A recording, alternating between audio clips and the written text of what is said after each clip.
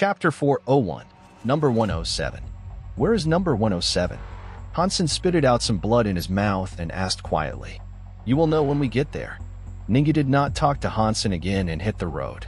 Ningyu never expected to get much from Hansen's mouth, and there was no way he would let Hansen off the hook at this point. Hansen was curious about the number 107 Ningyu mentioned. However, the group of people did not speak about it at all. All they did was traveling. It seemed that they were in a hurry. Hansen understood the reason. All of them had evolved and could not stay too long in First God's sanctuary, otherwise their bodies would not be able to take it. Under this circumstance, Ningyu still insisted to take him to number 107, which made Hansen even more curious about it. Very soon, Hansen's question was answered. The group of people traveled across Devil Desert on sacred blood mounts and entered an arid mountain. There was only a very narrow path to enter the valley. Only one man could pass at a time. A couple of men took Hansen to enter the valley. When they approached the valley, Hansen saw everything. He could barely see any other creature. White rocks and sand were everywhere. In the middle of the valley, there was a giant blooming red flower that looked like a rose facing upward. Around the flower, there were many vines and leaves covered with thorns.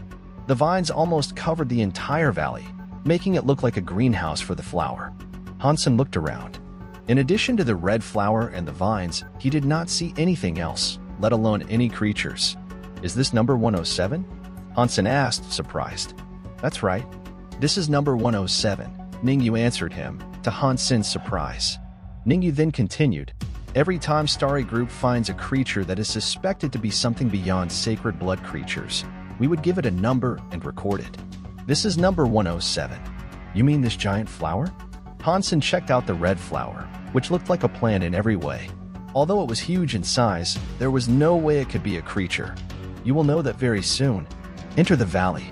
Ningyu asked his men to aim their arrows and weapons at Hansen, forcing Hansen to go inside. Go inside. After Lu Lin unchained Hansen's legs, he pushed Hansen hard. What is in there? Hansen almost lost his balance, but he did not pay Lu Lin any mind. Ningyu did not ask for his beast souls. Although there were a lot of vines growing in the valley, as long as he had sacred blood wings, it would be easy for him to fly away. He could not see how the valley could trap him. Give me the dagger now, and you don't need to go inside, Ningyu said calmly. I do not want to give you my dagger, and I don't want to go inside either, Hansen replied. You can try to kill us all and run away, Ningyu said with a smile. Ningyu's words made the evolvers laugh. They all pointed their weapons at Hansen, indicating that they could take Hansen's life anytime. No one believed that Hansen could run away under the siege of 14 evolvers. In addition, Hansen's upper body was chained with the special Z-steel locks on his joints. Even an evolver could not get rid of this kind of locks. Only those strong evolvers with their fitness level around 80 could break free from the locks with their own strength. Young master, why do you have to kill me? If you resent me for killing your doppelganger, I could pay you. Hansen stared at Ningyu. If you have just crossed me, I will never try to kill you. Unfortunately, you gained something you shouldn't have. Give me the dagger or go in the valley. Your pick, Ningyu said quietly. I choose to kill. Hansen shook his body and twisted in the weirdest angle. All the locks that were on his joints fell from his body. Hansen had been practicing jade skin for a long time and was better and better controlling his own body. Moving his bones and muscles, he felt the locks were completely useless on him. After removing the locks, Hansen quickly summoned the cursed wolf dagger and stabbed it at Ningyu. Ningyu did not look surprised. He summoned a slim sword and wielded it at Hans Senator. The 13 evolvers also summoned their own weapons and started to attack Hans Sr. If Hansen insisted to kill Ningyu with his dagger, he would be facing 13 weapons himself. Therefore, he had to go backward and wave his weapon at other people. The fitness level of Hansen was slightly weaker than the Sacred Blood evolvers.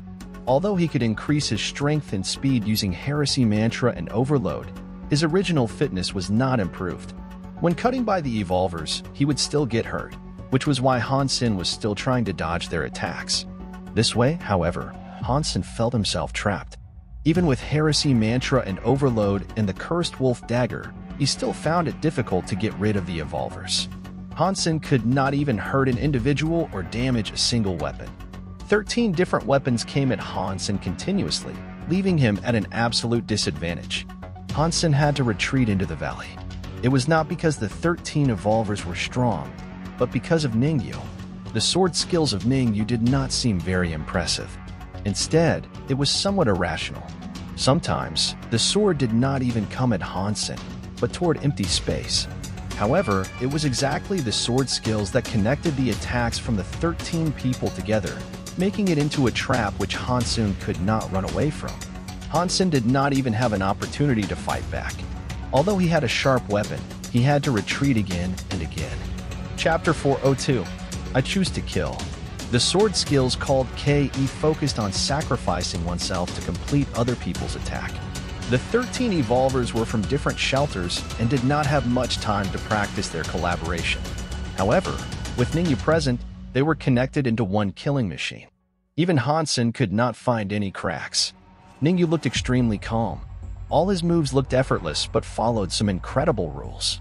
Although his attacks were not aggressive, he managed to turn the moves of the other 13 evolvers into a part of himself, forcing Hansen into the vines.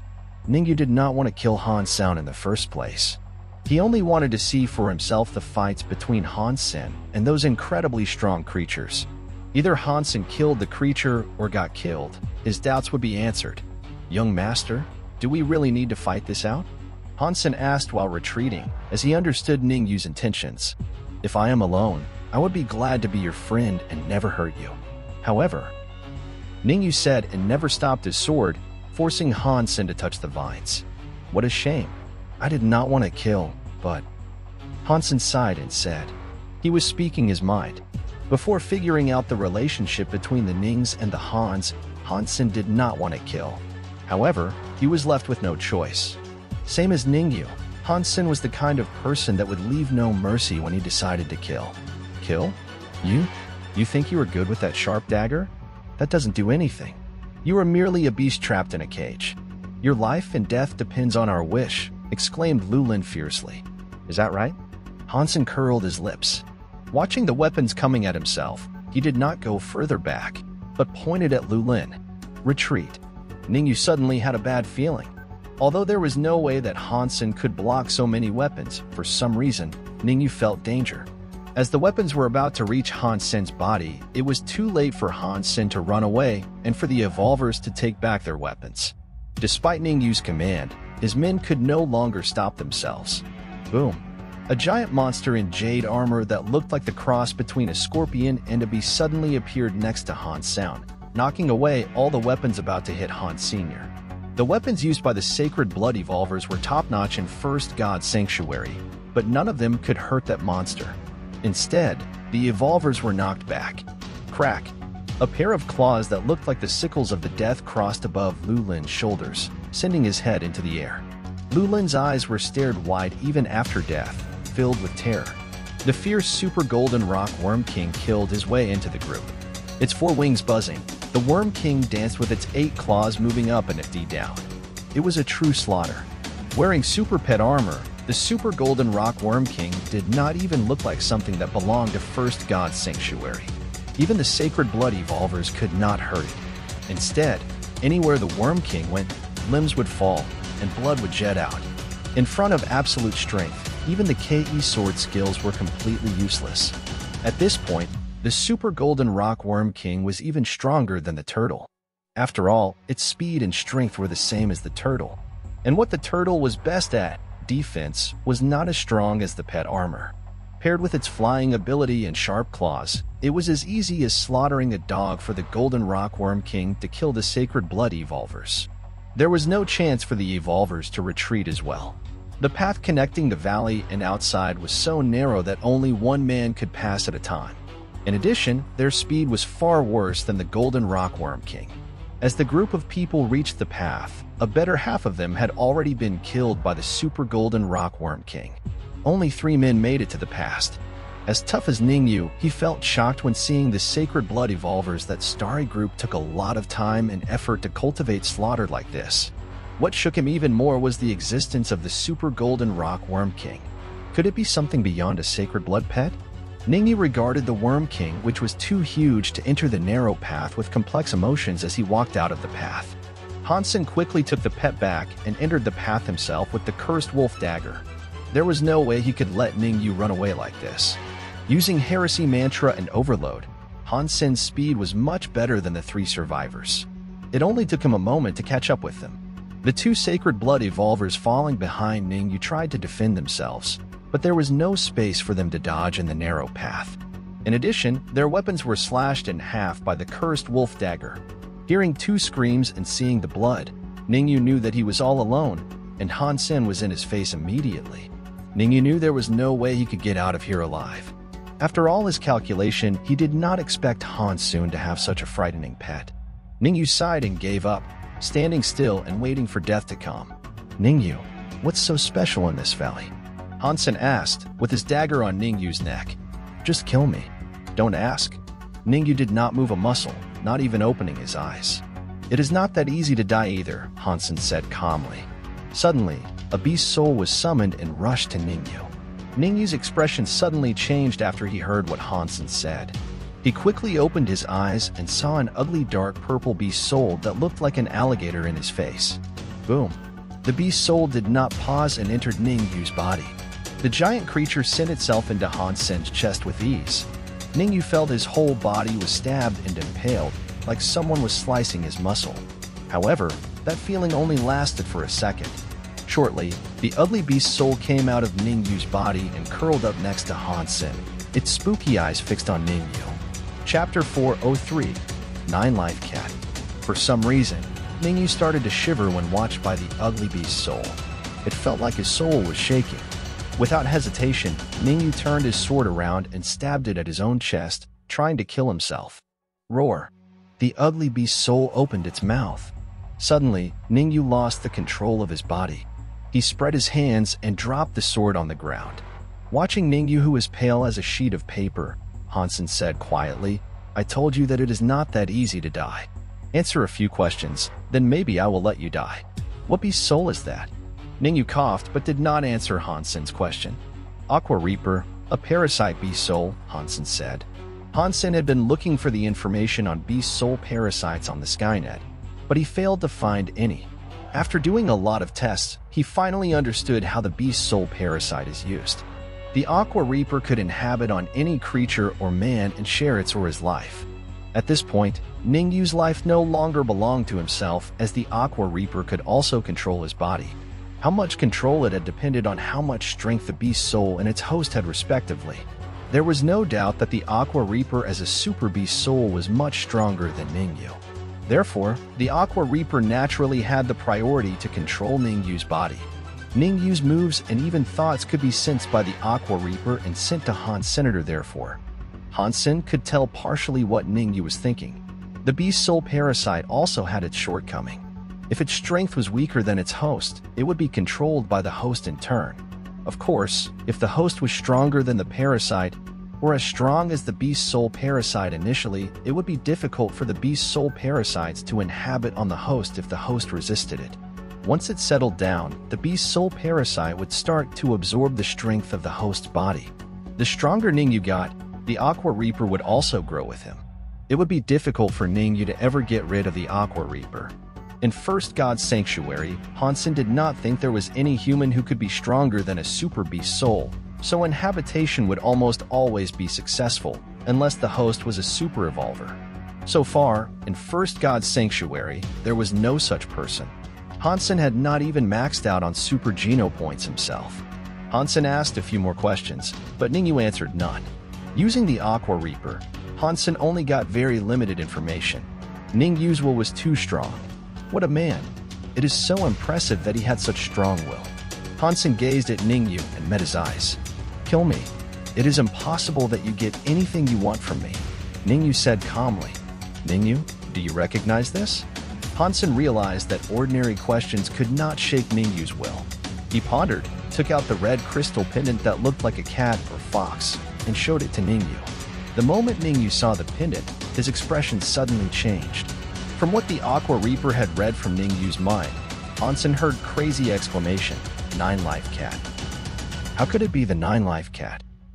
It is impossible. I have investigated into your background. There is no way that you are the offspring of Instructor Han. Watching the red pendant in Han Sen's hand, Ningyu spoke. Why is it impossible? Seeing that Ningyu's guard was down, Hansen asked immediately. Ningyu seemed to be dazed by Hansen's question.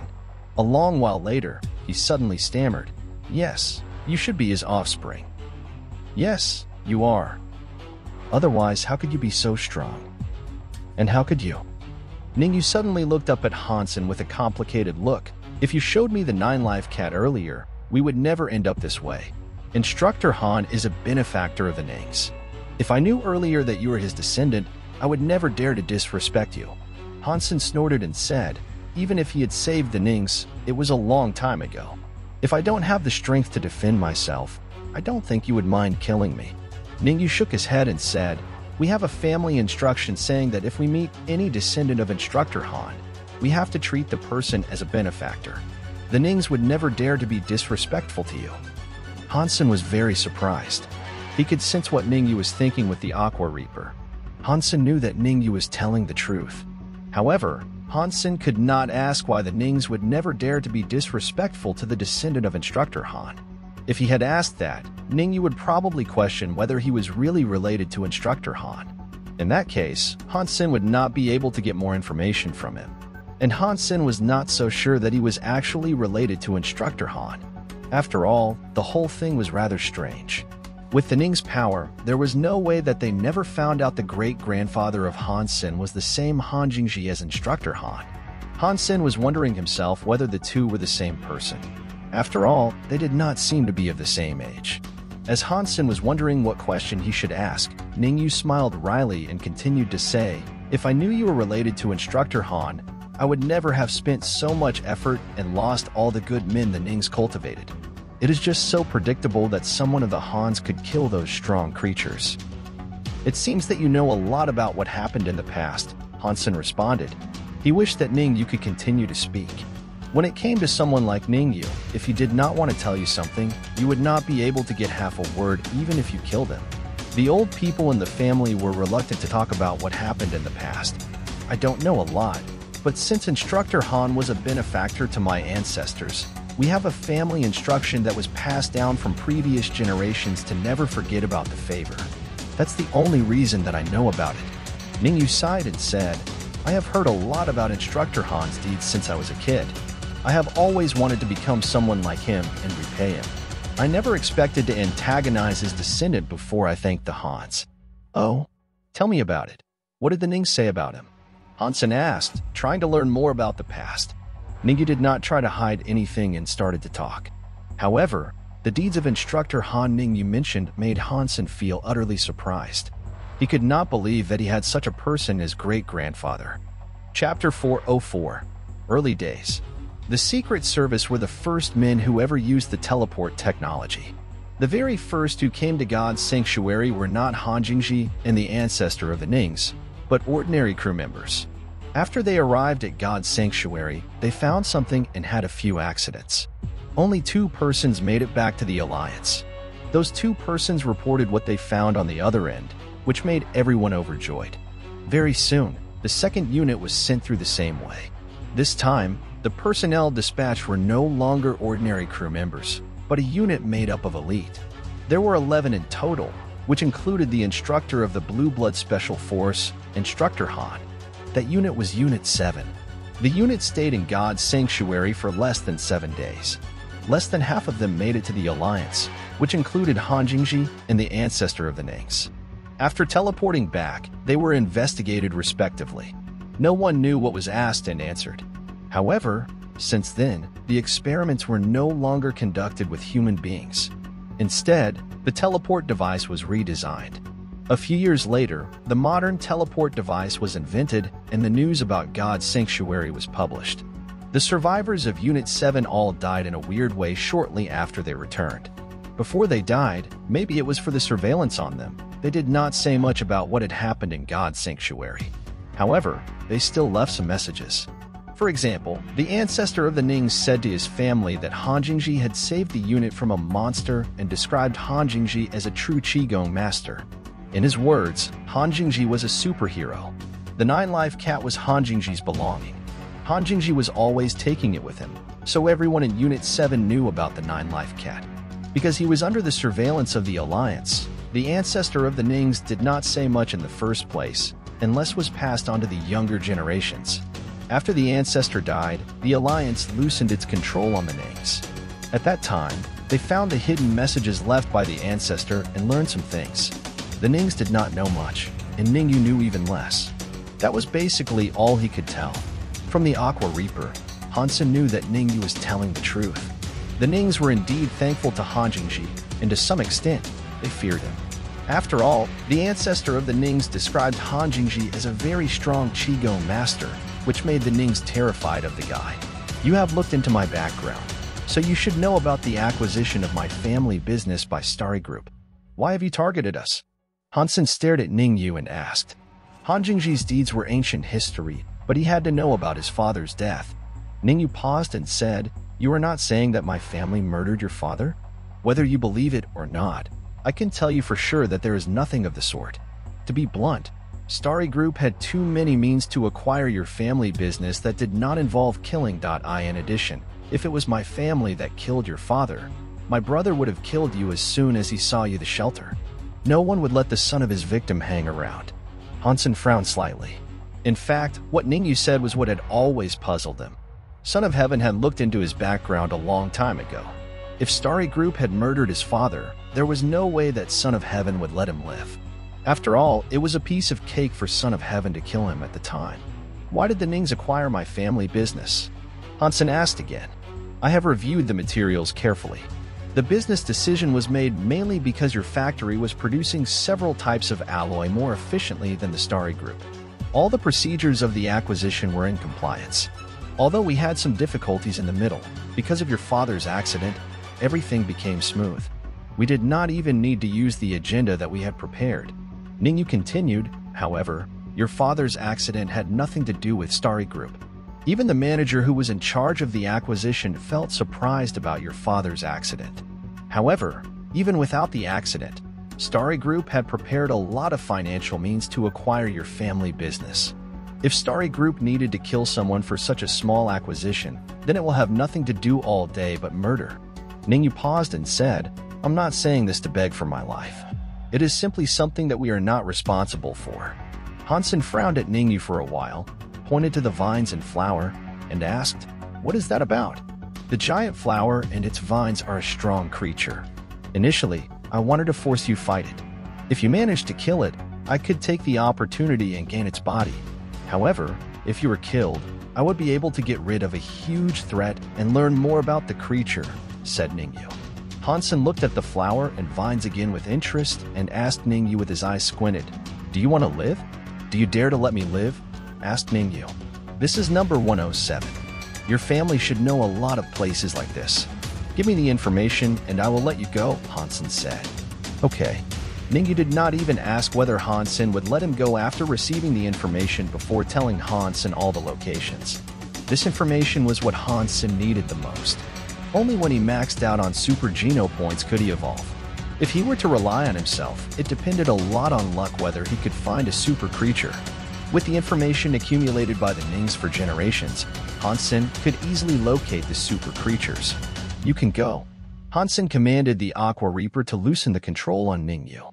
However, the Aqua Reaper was still inhabiting on Ningyu. Unless Ningyu's strength surpassed the Aqua Reaper, Hansen could still order the Aqua Reaper to control Ningyu to commit suicide from 1,000 miles away. Ningyu was dazed. He did not expect Hansen to let him go for real. Momentarily, Ningyu knew what Hansen was thinking but did not react. All he said was, the offspring of Instructor Han would only be a friend of the Nings and never an enemy. Ningyu turned to leave without explanation. Chapter 405, The Power of Angel. If Starry Group did not do it, how can I explain my father's accident? Hansen felt puzzled. Although Ningyu must still be hiding something and could not be trusted completely. He could not have lied because of the Aqua Reaper. In addition, before the accident, his father did ask them to find the Nings, which meant the Nings were unlikely to be responsible for the accident. It also seemed that Hansen's father already knew something was going to happen. However, under that kind of circumstances, even if the Nings were not behind the accident, would they help us because of a favor that long ago? Is my father such a gambler? Unless... Coldness flashed in Hansen's eyes. unless the people behind the accident are the enemies of the Nings, and the Nings would antagonize them anyway. Although Hansen had guessed something, it was difficult for him to find out more. The reason he did not kill Ningyu was that he wished he could use this connection to get more clues. With the Aqua Reaper on Ningyu's body, Hansen could decide the life and death of Ningyu. Meanwhile, Hansen could learn a lot of information from him. For Hansen, Ningyu is more valuable living than dead. Hansen turned his eyes to the giant flower and vines in the valley. He did not mean to take the risks himself. Hansen raised his hand and summoned the Holy Angel. He had always been wondering how strong Holy Angel was, and this was the perfect opportunity. At Hansen's command, the Holy Angel quickly transformed. Her armor, hair, and eyes all turned golden. Flapping her golden wings, she flew toward the giant flower. Her speed was not fast. The moment she reached the vines, all the vines in the valley started to shake. Hundreds of vines as thick as arms swept over at her at an incredible speed. Holy Angel suddenly moved. She flapped her wings hard, and the hundreds of vines suddenly looked slow in comparison as the gorgeous figure flashed across. Boom! As the Holy Angel brushed by the vines, they broke one by one. The giant flower quickly shrank and made spooky noises. The remaining vines started to shake and came at her again like the chains of death. However, that was completely useless. As the Holy Angel flew by, she waved her hand, and the vines were cut off as if they were grass. Instantaneously, the Holy Angel had made her way to the flower with ease. Roar! The flower suddenly turned into the mouth of a beast with fangs bared. It quickly swallowed the Holy Angel that was approaching. Hansen regretted that he did not put the super pet armor on the Holy Angel. After all, this was very likely to be a super creature. If the Holy Angel who had just evolved was swallowed like this, it would be a gigantic loss for Hans Sr. In addition to being a super pet, such a pretty humanoid pet was extremely valuable itself. As Hansen was regretting, he suddenly saw the flower split from the middle. The gorgeous figure came out of the flower as regal as a queen. Her body was not even colored by the gushing blood. Super creature purgatory flower killed. No beast soul gained. Life essence available. Surprisingly, the voice sounded in Hansen's mind, making him feel emotional. Back in the days, he could not even break the eyes of the baby golden growler, while now even his pet could kill a super creature like killing an ant, which made Hansen felt unreal. Amazing.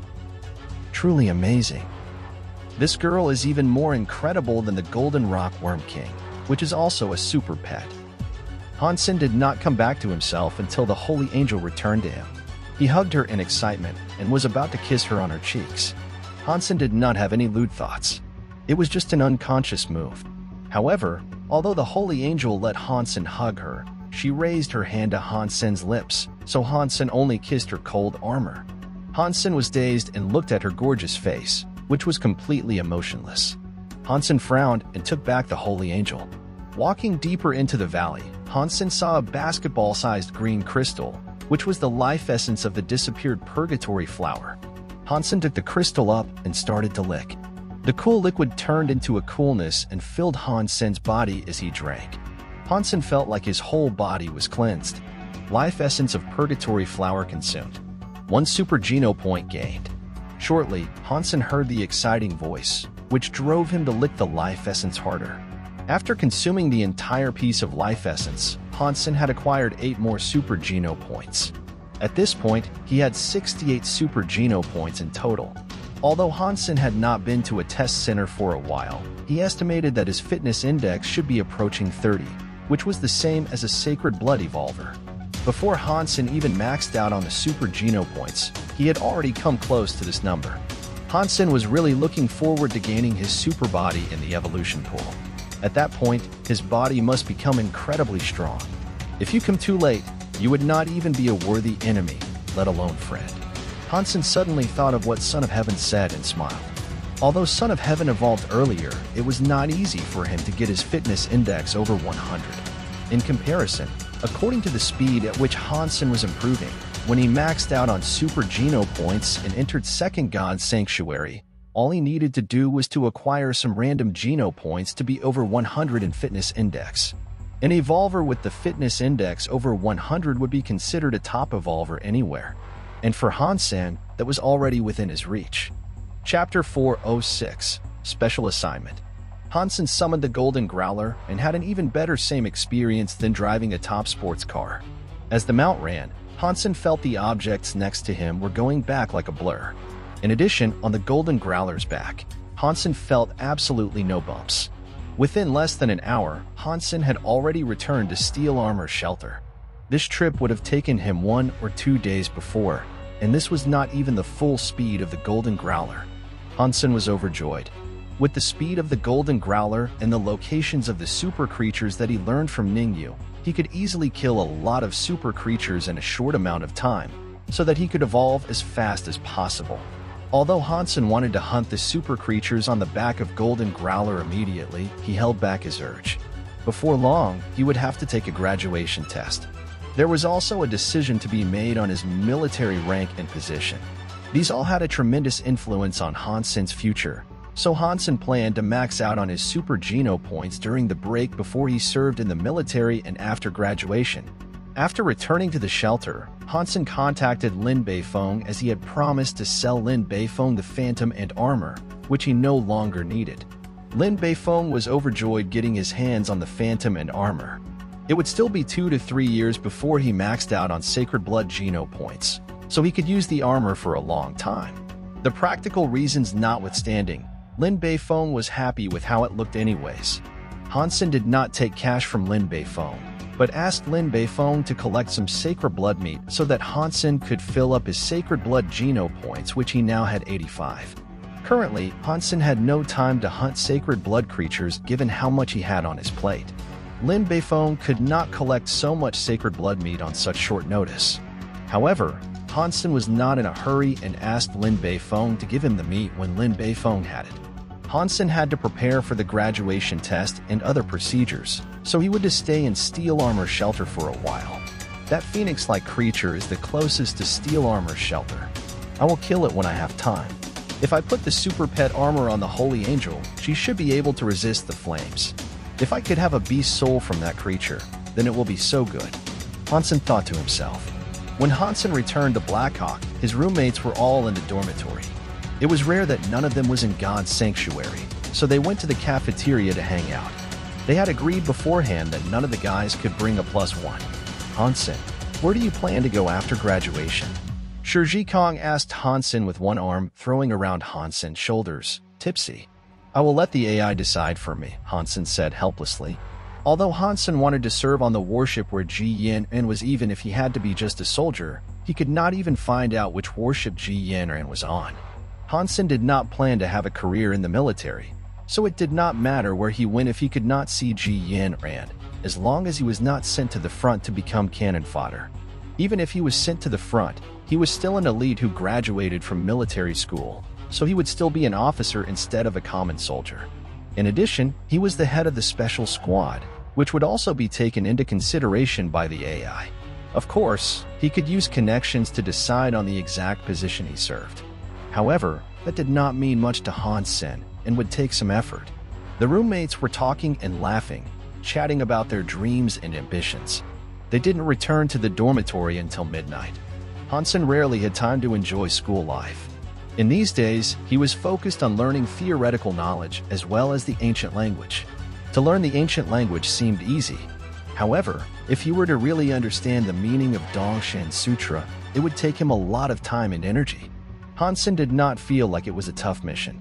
He was so curious about Dongshan Sutra, a martial art that allowed a human being to break the vacuum with his own body and teleport to God's sanctuary. Sounded like a fairy tale to him.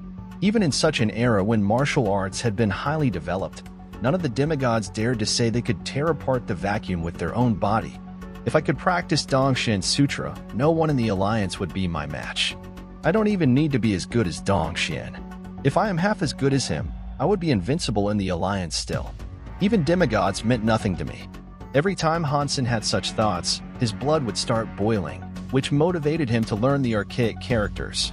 Fortunately, as the genes of mankind were highly developed these days, everyone had stronger brains than previous generations. Many unevolved persons with their geno points maxed out had strong memory skills, and Hansen was especially outstanding. It did not take him much effort to learn. It took patience to learn the ancient language. But once he mastered the language, he could actually read Dongshten Sutra. Hansen enjoyed a few days without hunting and killing. All he did was teleporting to the shelter to enjoy the sacred blood meat Lin Beifeng sent him and studying at Black Hawk. Soon, it was time for the graduation test. Although Hansen had controlled his strength very well, he was still the absolute #1 in the test and became a major in the military. Each military school only had a few quotas for that kind of honor. However, based on Hansen's grades and his contribution to the school, his rank was well-deserved. In 48 hours, the AI would make a decision about his assignment. "Brother Han, I'm sorry." When it was time for Hansen to check where he was assigned, Wang Mingming came to him with her head bowed. Hansen felt she did not dare to look at him.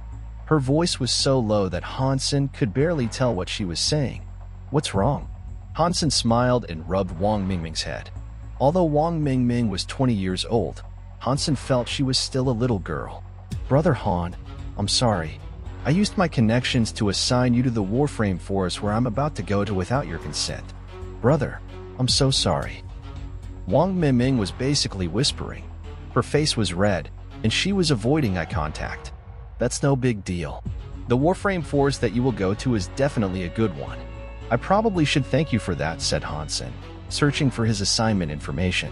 However, the information shown on the display made Hansen pause. Chapter 407, Daphne. "Sister, is the Warframe Force you're going to join called Daphne?" Hansen looked at the information AI displayed incredulously. "Daphne? We're supposed to go to the Royal Warframe Force." Wang Mingming looked to the display without doubt and was also shocked by the information. It clearly said that Hansen was assigned to the Cookhouse of Warship Daphne. So strange. Did they make a mistake? Wang Mingming became anxious and dialed a number with her comlink. Shortly, Wang Mingming had an odd look on her face. "Who did this?" Hansen asked calmly. The information displayed was very weird.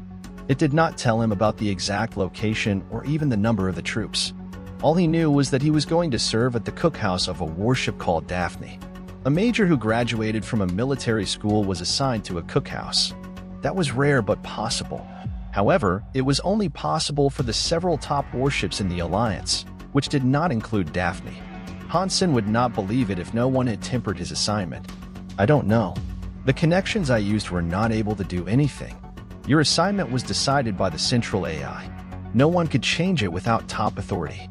Wang Mingming suddenly stared her eyes wide and looked at him. "Brother, did you ask anyone to do this?" "If it were me, I would not have asked you who it was."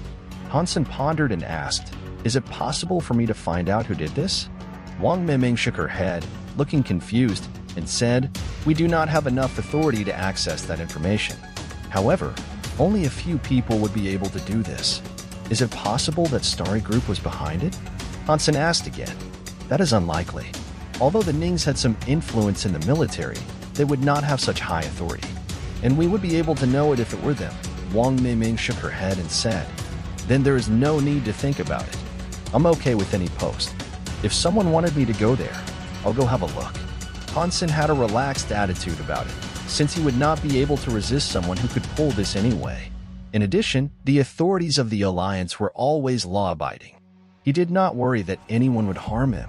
Even the cookhouse needs a major. I wonder what kind of place Daphne is. Hansen even felt expectant. He still had 3 months before registering at his assigned post. Hansen planned to utilize the period of time to max out his supergene points. It would be ideal if he could evolve before serving in the military. Fortunately, Hansen was only 3 sacred blood geno points away from maxing out, thanks to the meat Lin Beifeng provided him with. During the 3 months, Hansen could choose to stay in Black Hawk or go home. The roommates of 304 had a last supper with Wang Mingming and her friends. Everyone was feeling a bit sentimental. In the end, they went to a holographic karaoke. Shiji Kong sang a song called "The Brother Who Shared My Bunk Bed," which made the girls wet their eyes. "Brothers, our time had just begun. On the way to conquer the universe, we will meet again. When we see each other, I hope you will still remember my face, because everywhere else of my body would be decorated with medals." Zhang Yang jumped on the table and exclaimed in the microphone. All Hansen remembered was that he had a lot to drink, and so did everyone else. In the end, they hugged each other, shouting and jumping, singing the song called "My Future Is Not a Dream." Hansen did not remember much other than that. Although he was able to stay sober using jade skin, Hansen chose not to do that. Sometimes, he did not need to be sober in life, and this was one of those times. I know my future is not a dream. I care for each minute. My future is not a dream. My heart beats with hope. I know my future is not a dream. I care for each minute. My future is not a dream. My heart beats with hope. When Hansen left Blackhawk, he did not tell any of his friends, but walked out of the gate alone, looking back to the place where he had studied and lived for 4 years. Even Hansen felt emotional. The sadness of leaving and the eagerness of reuniting with his family made it hard to tell whether he was happy or sad. My life has just begun. Hansen turned and left, walking into the space harbor and boarded the spaceship that was going to take him back home. There was no place like home. Hansen felt the saying was so true, as the days he spent at home were the most comfortable in years. Eating and chatting with his mother and sister, watching games with Zhang Danfeng, Hansen felt on top of the world. There were some people in the world that could still be the most intimate ones in his life despite the longest separation. Initially, Hansen was worried that the Nings would look for trouble, but they did nothing. Hansen had been using the Aqua Reaper to watch Ningyu and had some ideas about what the Nings were doing. After learning about the relationship between Hansen and Instructor Han, the entire clan were surprised. They only did some investigation and forbade anyone to mess with the Hans. Hansen was very curious what Instructor Han did back in the days to make the Nings terrified of him until now. 13 sacred blood evolvers were not easy to cultivate even for a large corporation such as Starry Group. They must have spent a lot of money and effort on it. The disappearance of 13 good fighters did not even make the Nings retaliate. They even asked everyone to avoid conflicts with Hansen, which made Hansen feel quite surprised. However, Hansen also felt more at ease. At least he did not need to worry about the safety of his family when he hunted super creatures in God's sanctuary. The first target was naturally the Firebird on the snow mountain. Before leaving, Hansen still made a lot of preparation. He had to max out his super geno points as much as possible before registering at Daphne, which would take more than just the Firebird. Little birdie, here I come. Hansen set out on his way riding the Golden Growler, feeling quite excited. When there was no one around, Hansen commanded Golden Growler to turn into its largest form and run at full speed. Hansen could not even begin to describe how fast it was. Each step it took would bring Hansen 50 feet closer to his destination. Hansen felt the Golden Growler was some kind of ancient monster. With the Golden Growler, Hansen was confident that he could hunt a lot of super creatures within 3 months. Otherwise, it would take him a lot of time to just travel. Chapter 408 Iron Fist Demigod. The white sand desert looked desolate and dismal under the moonlight. Occasionally, some howling could be heard. The firewood was crackling. Next to the fire, Hansen was barbecuing some meat with the bony fish Arrow as the skewer. Meowth was lying on Hansen's legs in its untransformed state, its eyes fixed on the sizzling barbecue, trying to reach out its paw at times. However, it seemed to fear the fire and quickly withdrew its paw. Don't hurry. It will be ready very soon. Hansen was amused by Meowth. Initially, Hansen was going to hunt the phoenix-like creature, but he had only been there once. Last time he was here, they went to the carbonized tree first and then found the snow mountain. However, when Hansen reached the area, he did not see any burned tree or other familiar signs. Then he had to look for the snow mountain according to his vague memory. After an entire day of searching, he did not spot any mountains. He had to rest for the night and continue the next day. When the barbecue was ready, Hansen gave half of it to Meowth. As the man and the cat were enjoying themselves, messy hoofbeats came from afar and became louder and louder. Hansen heard people talking as well. Fire. There is fire. It looks like someone is over there. Hansen looked up and saw 4 mounts coming his way. On the back of the mounts were 2 men and 2 women. Judging from the mounts and their armor, they were not ordinary people. Whoever dares to come to the Devil Desert should be extraordinary anyways. Hansen took a look and bowed his head, enjoying the barbecue with Meowth. The 4 rides quickly came close to Hans Senator. After seeing Hansen, they looked excited and got off their mounts, walking toward the fire. A young man with thick eyebrows like caterpillars asked, "Friend, can you sell us some of your water?" The other 2 women and 1 man stared at the water bags next to Hansen, licking their dried-up lips.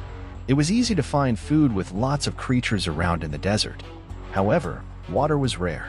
Although the blood of the creatures could provide some liquid, but it was like seawater. The more you drank, the thirstier you would get. The group of people had been lost in the Devil Desert for a month, and it was the first time they saw someone. The first thing they were asking was not the way out, but water. The four knew very well that no ordinary guy dared to enter Devil Desert, so they never thought of robbing Han's senator. In addition, they still needed to ask the man how to go out, which was why the young man with thick eyebrows named Xuanhuan was being very polite. Without speaking, Hansen threw the bag of water at Xuanhuan and continued to eat. "Thanks so much." Xuanhuan was overjoyed. Initially, he planned to pay a lot for the water. They were in a desert after all, where water meant life. Xuanhuan did not expect the guy to be so generous. "Don't." Xuanhuan took the water back and was about to share it with the rest. The other guy, who was thin, stopped them. He then took out some test paper and dipped it into the water to see if it was poisoned. When he saw the result, the thin guy named Xiaoling Feng let out a sigh of relief and let everyone drink. "Friend, thank you. How shall I call you?" After Xiaoling Feng drank some water, he asked. "Hansen," replied Hansen, caressing Meowth on his laps. Xiaoling Feng searched that name in his memory, and it did not ring a bell. Xiaoling Feng continued to ask, "Friend, do you know how to get out of the desert? If you could take us out, I can pay you well. The payment is unnecessary. I need to hunt here, so I'm not going out. Follow that direction, and you could get out of the desert in 3 to 4 days, Hansen said, pointing at a direction. "Friend, if you're willing to lead the way, I can pay you a sacred blood beast soul," Xiaoling Feng said.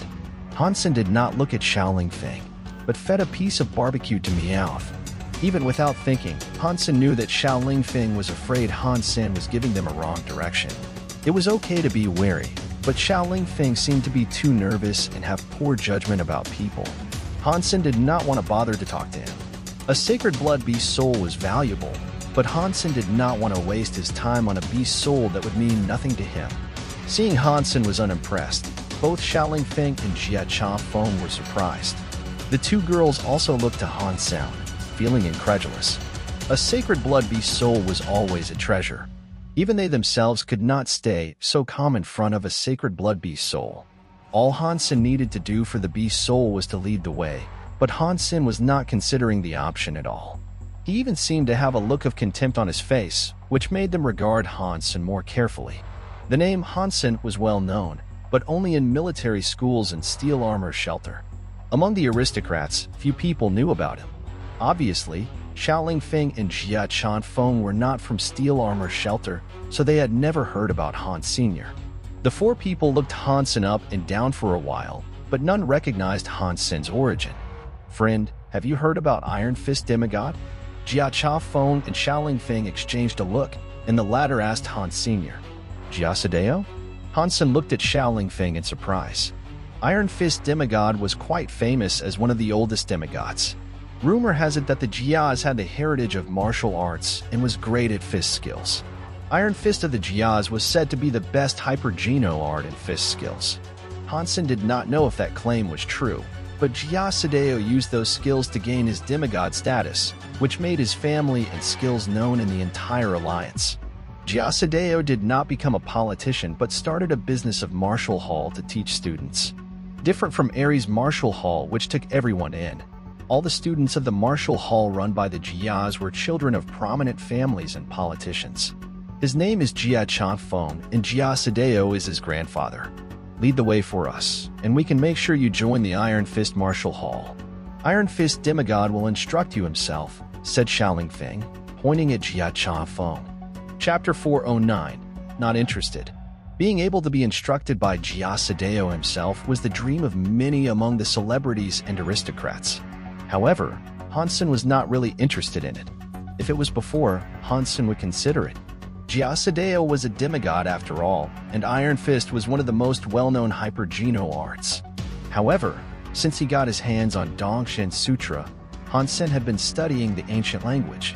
Although he still did not understand everything, the parts that he understood made him overjoyed. Rather than wasting his time on learning Iron Fist, Hansen would rather spend his time on the ancient language. If he could understand Dongshin Sutra, it would be very easy for him to become a demigod himself. However strong Iron Fist was, it could never make him tear the vacuum apart, let alone teleport to God's sanctuary using his own body. I thank you for that, but I really have my own thing to do. I think you should leave on your own. Hansen spread his hands and said. The four were even more surprised hearing Hansen's words. They did not understand someone would turn down the offer to become a student of a demigod. Friend, maybe you don't believe me.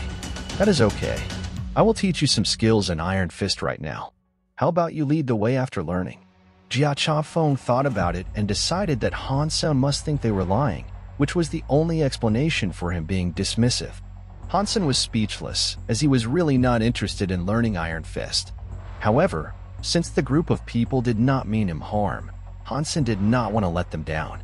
He asked Jia Chafeng, on your way here, have you seen a snow mountain? I'm looking for that mountain, and if you could take me to find it, I could take you out after finishing my business. Jia Chafeng was dazed, and then understood that Hansen was sincerely not interested in learning Iron Fist. He blushed.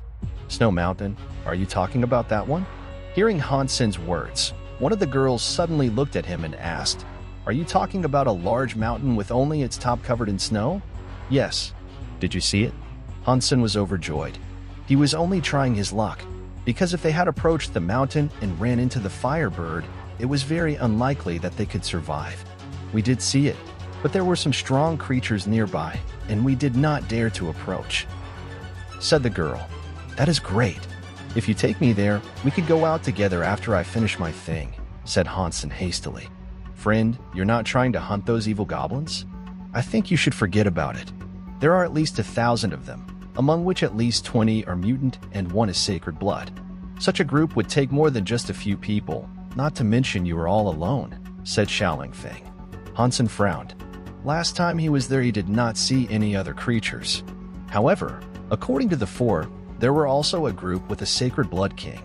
It was the same for Hansen either way. He would be happy to see a group of creatures there since he still needed 3 more sacred blood geno points. If you're willing to take me there, I will be very grateful.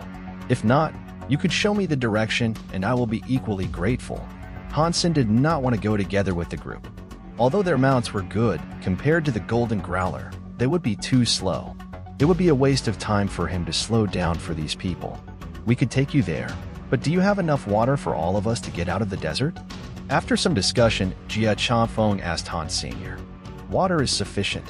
Hansen patted the water bags piling up next to him. He had brought a lot of water because he planned to go to one of the locations Ningyu told him directly after killing the Firebird. Since Hansen had enough water, the group of 4 felt relaxed. After resting for a night, they were about to set out on the road the next morning. Friend, you have so many luggage. It must have taken you several mounts to bring all of this with you, right? Xiaolingfeng asked, seeing all the things Hansen had brought. Just one, Hansen said and summoned the Golden Growler. He did not want to scare the group and used the smallest form of the lion, which was the size of an elephant. What a magnificent mount! They were still surprised by the Golden Growler. Hansen smiled and did not speak. He lifted everything to the back of the Golden Growler and mounted the lion himself. The 5 of them started to travel. Because the group of 4 only had 1 sacred blood mount, and the other 3 were mutant, their speed was not that great. Feeling upset, Hansen had to control the speed of the Golden Growler to follow the group. Fortunately, the location of the snow mountain was not that far. It only took them 1 day to get there, which was why Hansen was not too worried about time. Hansen got to know the group of 4 a little better. Jia Chafeng was the grandson of Jia Sadeo. Xiaolingfeng was a student of Jia Sadeo. As for the 2 girls, the plump one was named Jia Yin, and the slim one was named Xiaowei. Jia Yin was Jia Changfeng's younger sister or cousin, and Xiaowei was Xiaolingfeng's older sister. Hansen, your mount must be a sacred blood beast soul? Jia Yin rode next to Hansen on a mutant antelope beast, asking curiously while checking out the Golden Growler. Yes, replied Hansen casually. You must be from a prominent family to have such a mount. How come I have never heard of you before? Jia Yin asked, blinking. I am from an ordinary family instead of a famous or aristocratic one. I'm just luckier than others. Hansen was speaking his mind. Although he was hardworking, his success was largely due to his luck. Hearing that Hansen was not from a prominent family, Jia Yin was even more curious and asked, "Then why are you not interested in becoming the student of my grandfather? Don't you know what it means to be a student of Iron Fist Demigod?" The other three also listened carefully, wanting to know why Hansen would turn down an offer like that. "I am a free spirit and do not like to go by the rules. If I piss your grandfather off and get my ass kicked, it will do me no good," Hansen answered with a smile. "You're funny," Ji Yin grinned, hearing Hansen's words. Because Hansen was easygoing and they were all of the same age, they quickly started to chat as they marched toward the destination. "Look, it's right there." After traveling for a day, Jia Yin suddenly exclaimed, pointing at a mountain far away. Hansen had much better eyesight than Jia Yin. In fact, he had seen that mountain a long time ago. However, Hansen frowned because the mountain looked different from the one he remembered. Chapter 410, Evil Goblins. Although this mountain was also covered with snow on the top, but it was much higher and steeper than the one Hansen remembered. Where the Firebird was seemed to be a volcano, while this one was much rockier. Is it a mistake? Hansen felt upset because he wasted all day and ended up in a wrong place. We can't go any farther. It is the habitat of the evil goblins in front of us. Jia Chafeng was leading the way, stopped and asked everyone to pause. Hansen got off the back of the golden growler, climbed up a dune with the rest and looked toward the mountain. The mountain was arid. No plants were growing on it. Even in the desert, it was still an uncommon scene. Different from the white sand in the desert, the rocks on the mountain were black. Only the top of the mountain was covered in white snow. On the black mountain walls, there were many thickly dotted holes, which would make a person with trypophobia vomit. There were many red centipedes as thick as arms climbing out of the holes. The centipedes were about 6 feet long and looked extremely ugly, crawling around on the mountain walls. Hansen took a closer look at them. Although they looked like centipedes, they had a triangular head on each end of their body which was made of red bones. Connecting each bone was a pair of red hands with only 3 fingers. As they moved, the small hands were moving like the feet of centipedes, which was creepy to look at. Some of the holes on the mountain were especially wide, about 3 feet in diameter. Hansen was staring at a big hole and saw a giant evil goblin slithering out of it. The evil goblin was as thick as a barrel and more than 30 feet long. A part of its body was still in the hole, so Hansen could not tell how large it actually was. The giant evil goblin twisted its body on the mountain wall as the hands on its body moved, which was sickening. "Hansen, that evil goblin king is very scary. I suggest you think twice before trying anything," Xuanhuan whispered. Hansen nodded, but his gaze was still lingering on the giant evil goblin. It looked quite strong. Could it be a super creature? Hansen pondered and summoned the hornbow and bony fish arrow, trying to take a shot at it. If it was just a sacred blood creature, it would not be able to block a sacred blood arrow with the spinning force. "What are you doing?" Xiaoling Feng quickly held Hansen's hand down, seeing what Hansen was doing.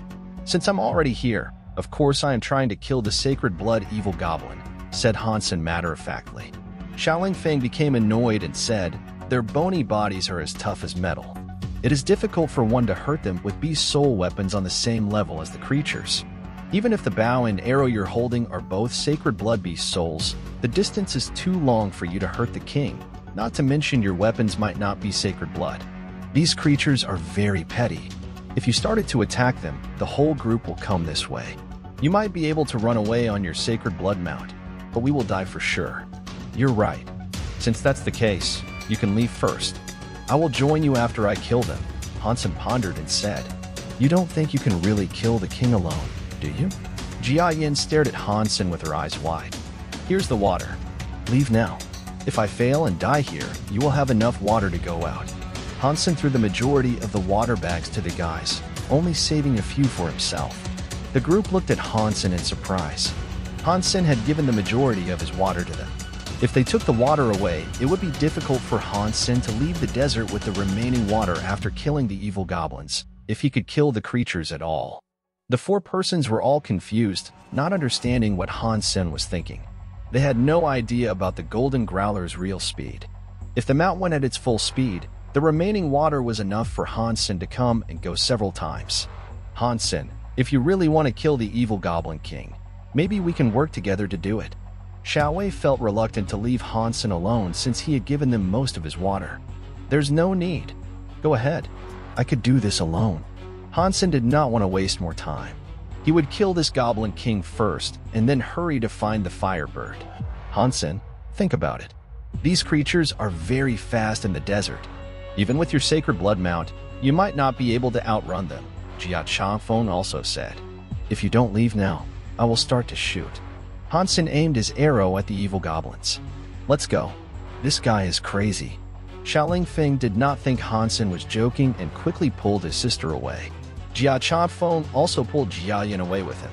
They did not want to cross the evil Goblin King. They had once met an evil goblin in the desert, which was only a mutant one. Even so, the situation was extremely risky, not to mention this one was definitely a Sacred Blood King. In addition, the Sacred Blood King was also leading an entire group of 20 mutant creatures and 1,000 primitive creatures. Once trapped in the group, it did not even matter however good a fighter one was. All of the creatures were poisonous. Once injured by them, one would die most of the times. Be careful. Even when cut in half, the evil goblins would not die immediately. They could still launch deadly attacks. And try not to touch their blood, which is poisonous, Jia Yin said to Hansen before she left. Understood. Hansen's gaze was fixed upon the giant evil Goblin King. When the group went far, he pulled the bow to the fullest. Whoosh. Without hesitation, Hansen shot the arrow at the evil Goblin King. Chapter 411, Killing Goblin King. The bony fish arrow flashed across the sky and reached one of the two heads of the giant evil Goblin King. The evil Goblin King quickly stood up like a snake, all the three-fingered hands under its body facing the incoming arrow. A pair of hands grabbed the bony fish arrow, which continued to spin, making strident noises. However, momentarily, many hands covered the arrow and held it down. Even with the strong spinning force, the arrow was caught by the creature. Cheap. The evil Goblin King squeaked with its head facing where Hansen was standing. The sound was so penetrating that even people miles away would feel a headache. Boom. As the king squeaked, the evil goblins started to crawl out of all the holes in the mountain wall, which looked like a red waterfall, flooding toward where Hansen was standing. Hearing the sound made by the evil Goblin King, the group of four covered their ears and turned back to look at the mountain. The guy really did it. Xuanhuan muttered to himself, looking in the direction of the mountain. He has saved our lives. Should we really leave him alone? Jia Yin was hesitant. What can we do? You all know how strong the evil goblins are. They are so hard to kill and poisonous as well. Even if we could cut them, we would die if we touched their blood, said Xiaolingfeng. Xiaowei said helplessly, even if we want to save him, it is too late now. Let's wait right here. He has a Sacred Blood mount, so maybe he could run this far. And maybe we will be able to help him at that point. Xuanhuan nodded and did not speak. All four of them were staring at the mountain, hearing the noises getting louder. Hansen was more happy than surprised to see his arrow held by the evil Goblin King. An ordinary Sacred Blood creature would not be able to stop his arrow, which meant this evil Goblin King was very likely to be a super creature. Although he was in the wrong spot and failed to see the Firebird, another super creature would be more than welcome. Seeing the evil goblins coming toward him like Red Flood, Hansen quickly summoned the Golden Rock Worm King and put the super pet armor on it. The pet quickly flew toward the evil Goblin King. Hansen did not dare to be careless. There were simply too many of the creatures. It would take him a long time to wipe them out. He jumped on the back of the Golden Growler, which shook its body and roared, growing into a small hill and rushing at the group of evil goblins. The giant body of the lion stamped on the evil goblins, killing countless creatures as it ran. The group of evil goblins were like a red pond in the eyes of the Golden Growler. Although the Golden Growler was a mount and did not have the ability to attack, it was so huge in size and so tough that even the walls of the shelter could not withstand it. In that sense, it was a weapon of mass destruction as well. Hansen was pleased to see the Golden Growler crushing the group of evil goblins. Hearing the voice telling him creatures killed, Hansen occasionally gained a few beast souls. The seemingly impressive evil goblins were even weaker than earthworms under the paws of the Golden Growler. There was no need for Hansen to move a muscle. The poisonous blood of the dead evil goblins had no effect on the super mount, and there was no way they could reach Hansen, who was sitting high. Holding Meowth in his arms, Hansen looked at the Golden Rock Worm King fighting the evil Goblin King. Circling around the Goblin King in the air, the Golden Rock Worm King attacked it with 8 sharp claws. The evil Goblin King had extended the better half of its body out of the hole, squeaking with its head high. Moving its hands, the evil Goblin King was trying to capture the super pet. However, the Golden Rock Worm King was fast and flexible. Although the evil Goblin King tried a few times, it failed to capture the super pet and lost a few hands to its sharp claws instead. This way, the evil Goblin King became agitated and threw itself at the super pet. Although the super pet hurt the evil Goblin King a couple of times, it did not have the absolute advantage. The two monsters kept fighting each other, squeaking at times. With the super pet armor, the evil Goblin King could only manage to scratch the armor and could not hurt the super pet. If the fight went on, the super pet would win sooner or later. Hansen was very pleased that the evil Goblin King was the match of the super pet. It was almost certainly a super creature. However, Hansen did not want to watch the fight anymore, so he summoned the Holy Angel and ordered the Golden Rock Worm King to go harder at its enemy. Although the sharp nails of the evil Goblin King were stabbing at the super pet, it could not hurt the Worm King because of the armor. Boom! The gorgeous figure of the Holy Angel flashed on the mountain wall. She waved her hand and cut the evil Goblin King, which was held down by the Golden Rock Worm King, in half. Half of the body of the evil Goblin King quickly fell from the mountain and made a huge pit in the sand. However, when it landed, the half of the body was still moving. With poisonous blood flowing, it threw itself once again at the Golden Rock Worm King, and even the super pet armor was left with some marks. The Holy Angel used her hand like a sword. Momentarily, the half of the body was sliced into pieces and stopped moving. The triangular head was even cut into 4 pieces and exploded. This time, the evil Goblin King was completely quiet. Watching the evil Goblin King killed, Hansen looked to the hall on the mountain wall, upset. The other half of the evil Goblin King's body had disappeared, and Hansen did not hear the voice telling him the creature was killed. And the pieces of the body in the sand were corrupting quickly, which seemed abnormal. Without any hesitation, Hansen took the Golden Growler and the Golden Rock Worm King back and entered the hole with Holy Angel. Chapter 412. Alloy Case in the Cave. Why has it become quiet? Xuanhuan looked to the mountain with doubts. It's probably finished, Xiaowei sighed and said. I'll go back to have a look, Xuanhuan said and rode toward the mountain. Let's go together. Be careful not to attract the attention of the evil goblins. Xiaoling Feng followed him. The group of people returned to the area of the mountain. What they saw made them feel so appalled that they could not shut their mouths. The bodies of evil goblins were everywhere. The blood had formed a river and the bodies had become a hill. White sand was colored into burgundy by the poisonous blood. Half of the evil Goblin King's body was lying on the ground. Although corrupted, it still looked shocking. He killed them all. Xuanhuan did not know what to say. Who is this person? Xiaoling Feng thought with complex feelings. Someone as strong as this was simply beyond his imagination. Where is Hansen? Xuanhuan and Xiaowei had come back to themselves. They looked around but did not see Hans Sr. The two guys also looked around and did not see Hansen either. They all had a strange feeling.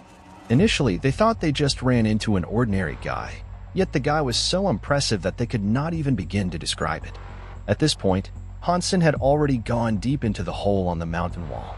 Inside the mountain, the channels were interconnected like a labyrinth. Hansen commanded the Holy Angel to scout for him, following the blood of the evil Goblin King. After a while, they were still unable to catch up with the creature. If Hansen did not see the blood, he would wonder if he was in the wrong direction. Quite fast, this guy. Hansen put the super pet armor on the Holy Angel and ordered the Holy Angel to follow the traces of blood. The super pet in super pet armor was almost invincible in First God's Sanctuary. There was nothing she would fear. After 3 to 4 hours, Hansen eventually entered a large space, which was a cave shaped like a cylinder. The cave looked like the inside of a church tower. The ceiling was about half a mile high, and the stone walls were dotted with holes of different sizes. The traces of blood had disappeared at this point. Hansen frowned at the countless holes on the stone walls. Without any clue, it was impossible to find the evil Goblin King with so many holes. Hansen lighted a torch and looked around in the cave. He suddenly saw an alloy case in the corner. Someone had been here before. Hansen was surprised. The case looked like it was the advanced product from the Alliance. It was made of top-notch Z steel that was not only tough but also light in weight. making the case more portable than Z steel armor and weapons. The case was a bit deformed. It looked like it had been hit hard. The lid was slightly open. Covered in dust and speckles, the case looked quite old and probably had something spilled and tried on it. Hansen checked the style of the case, which looked expensive but old. He did not think it was produced recently. Who could come to this place with the group of evil goblins outside? Or does the mountain have a different entrance elsewhere? Hansen squatted and checked the case carefully. Although the lid was slightly open, Hansen still could not see what was inside. It looked like there was something though. Although modern technology was useless in God's sanctuary, Hansen did not dare to be reckless. He stepped back and asked the Holy Angel to open the case. The Holy Angel was fearless. She reached her hand in the gap and pulled the case open. Nothing weird happened. In the case, there were 3 bottles and a crystal card. Geno solutions? Hansen looked at the 3 bottles and felt surprised. Hansen had seen a lot of this kind of bottles. They should be the bottles of Geno solutions paired with hyper-Geno arts. These bottles were specially made to contain the Geno solutions, which had been this way for generations. However, although there were 3 bottles, only one of them was filled with purple Geno solution. One of the bottles was empty and one was broken. Hansen took the full bottle and regarded it. He did not find any notes. Normally speaking, a bottle like this would have a tag to indicate what kind of hyper-Geno art this solution belonged to. However, this bottle did not have any writing on it. Is it Geno solution or not? Hansen frowned and examined the crystal card. It was a memory card, which was still intact. However, he could not check it in God's sanctuary. Hansen put the crystal card and bottle away. He looked around and did not see bodies or inscriptions. He wondered why the case ended up here. Hansen walked around in the large cave but did not find anything else. He felt quite upset to let the evil Goblin King run away. However, there was no way that he could tell where the evil Goblin King was. Even if he wanted to chase after it, he did not know how. As Hansen was hesitating whether he should leave already, he felt the giant cave was shaking and then heard noises like thunder. The rumbles became louder and louder, sounding quite scary. What is it?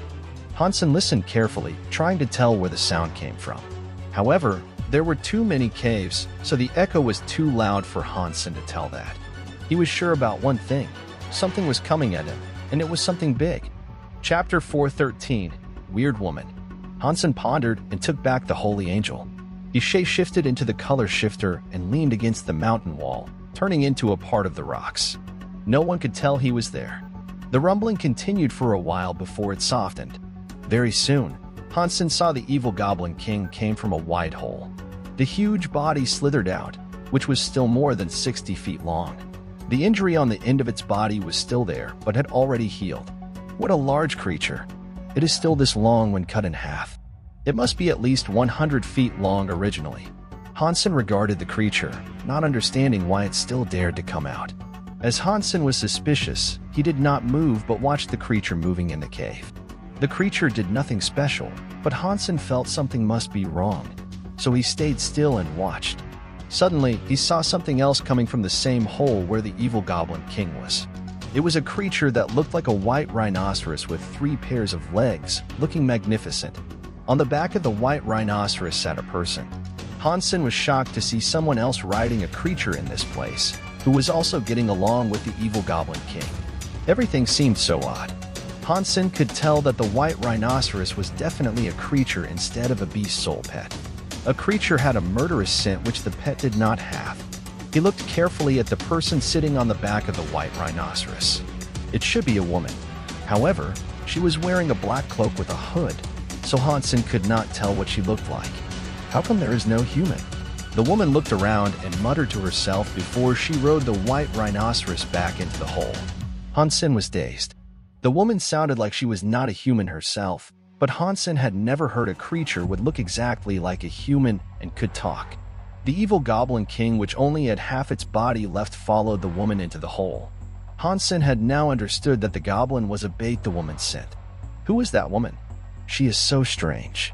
I have never heard that human could control a creature, which is also a super creature. How is that even possible? Hansen felt confused. A long while after the evil Goblin King disappeared, he slowly moved his body toward that hole. Hansen carefully entered the hole, which was rather wide. When he walked deeper inside, there was a fork. Hansen observed the surroundings and followed one path. The evil Goblin King barely left any traces as its three-fingered hands were quite small. However, the white rhinoceros left some footprints, and he could even hear the hoof beats. Deep inside the mountain, Hansen carefully walked in the labyrinth. After an hour, the hoofbeats could no longer be heard. Hansen became alarmed and slowed down. He pondered and shape-shifted again into the color shifter. Very soon, he saw the evil Goblin King again when he entered another big cave. Although it was still inside the mountain, there was a crack on the ceiling where the sky could be seen and light could come through. In the big cave, there was even a stream of water. Hansen saw the woman and the white rhinoceros again. In addition to the woman and the white rhinoceros, many man-made tools were laid around, such as tents, walks, and bowls. It seemed like the woman had spent quite some time in the cave. Hansen stopped breathing and integrated himself with the stone wall, observing the woman, someone who could command a super creature. Even Hansen felt surprised by his discovery. It was hard to believe that such a person even existed. If she had been around for a while, then super creatures should have been known to human a while back. How come there was absolutely no news about it? Even the Nings were merely guessing and had never killed a super creature. The woman set up the wok and started to burn a kind of vines underneath. It looks like she was cooking. Then she opened an alloy case filled with bottles and cans. When she started to pour the content of a bottle into the wok, Hansen realized it must be spice. Very soon, Hansen smiled food. He wondered what meat she was cooking, which was making him drool. Seeing the meat was about ready, the woman took off her back cloak and got up to fill her bowl.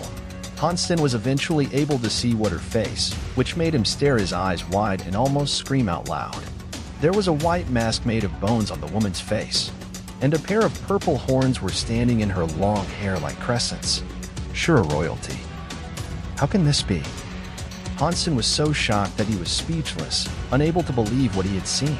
As the biggest enemy of human in the universe, Shura almost looked the same as men except for the horns.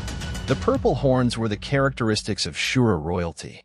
A royal Shura man had single horn, and a royal Shura woman had double horns. None of these mattered, though. What shocked Hansen was the fact that Ashura had made her way into God's sanctuary, which was not supposed to happen. It was not to say that Shura did not have teleport devices. Even if they had none, it would be easy for them to grab one from human in the wars. However, Shura was rejected by God's sanctuary itself. Even with a teleport device, no Shura would choose to enter this space. Human had conducted an experiment to teleport Shura prisoners into God's sanctuary, who immediately got sick with the symptoms of flu. As their immune system went down, they all died in God's sanctuary within 3 days, adults and children alike, no matter how strong they were.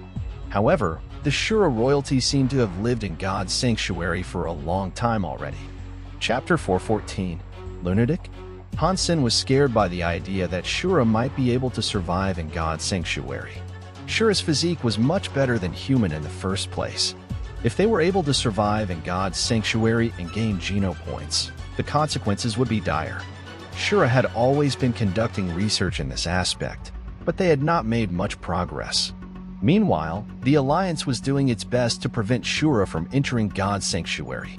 Because of the damages Shura would suffer from entering God's sanctuary and human occupation of most of the shelters, Shura had almost no chance at it. Some Shura had risked their lives and tried to enter God's sanctuary, but they were doomed once spotted by human. After all, Shura almost had no ability to fight was entering God's sanctuary. The moment they were seen, they would be killed. Even if they were not found, they would die of sickness in a couple days. Maybe Shura had overcome the issue of surviving God's sanctuary? Hansen felt a chill. If that was true, then a disaster would fall on human. An ordinary Shura adult had the same physique as a human evolver, and a strong Shura fighter would be the same as a human surpasser. With such physique, it would be easy for Shura to kill all creatures and leave none for human. Among black, white, golden, and purple horns were the Shura royalties who had the strongest physique. Once older than 10, they could be over 100 in fitness index. Although Hansen did not know how old the Shura woman was, she must be more than 10 years old, which meant she definitely had a fitness index beyond 100. One Shura like her entered in First God's sanctuary and started a fight with human. Hansen could imagine what would happen. Even Hansen, who only had a fitness index below 30, could already become invincible in First God's sanctuary.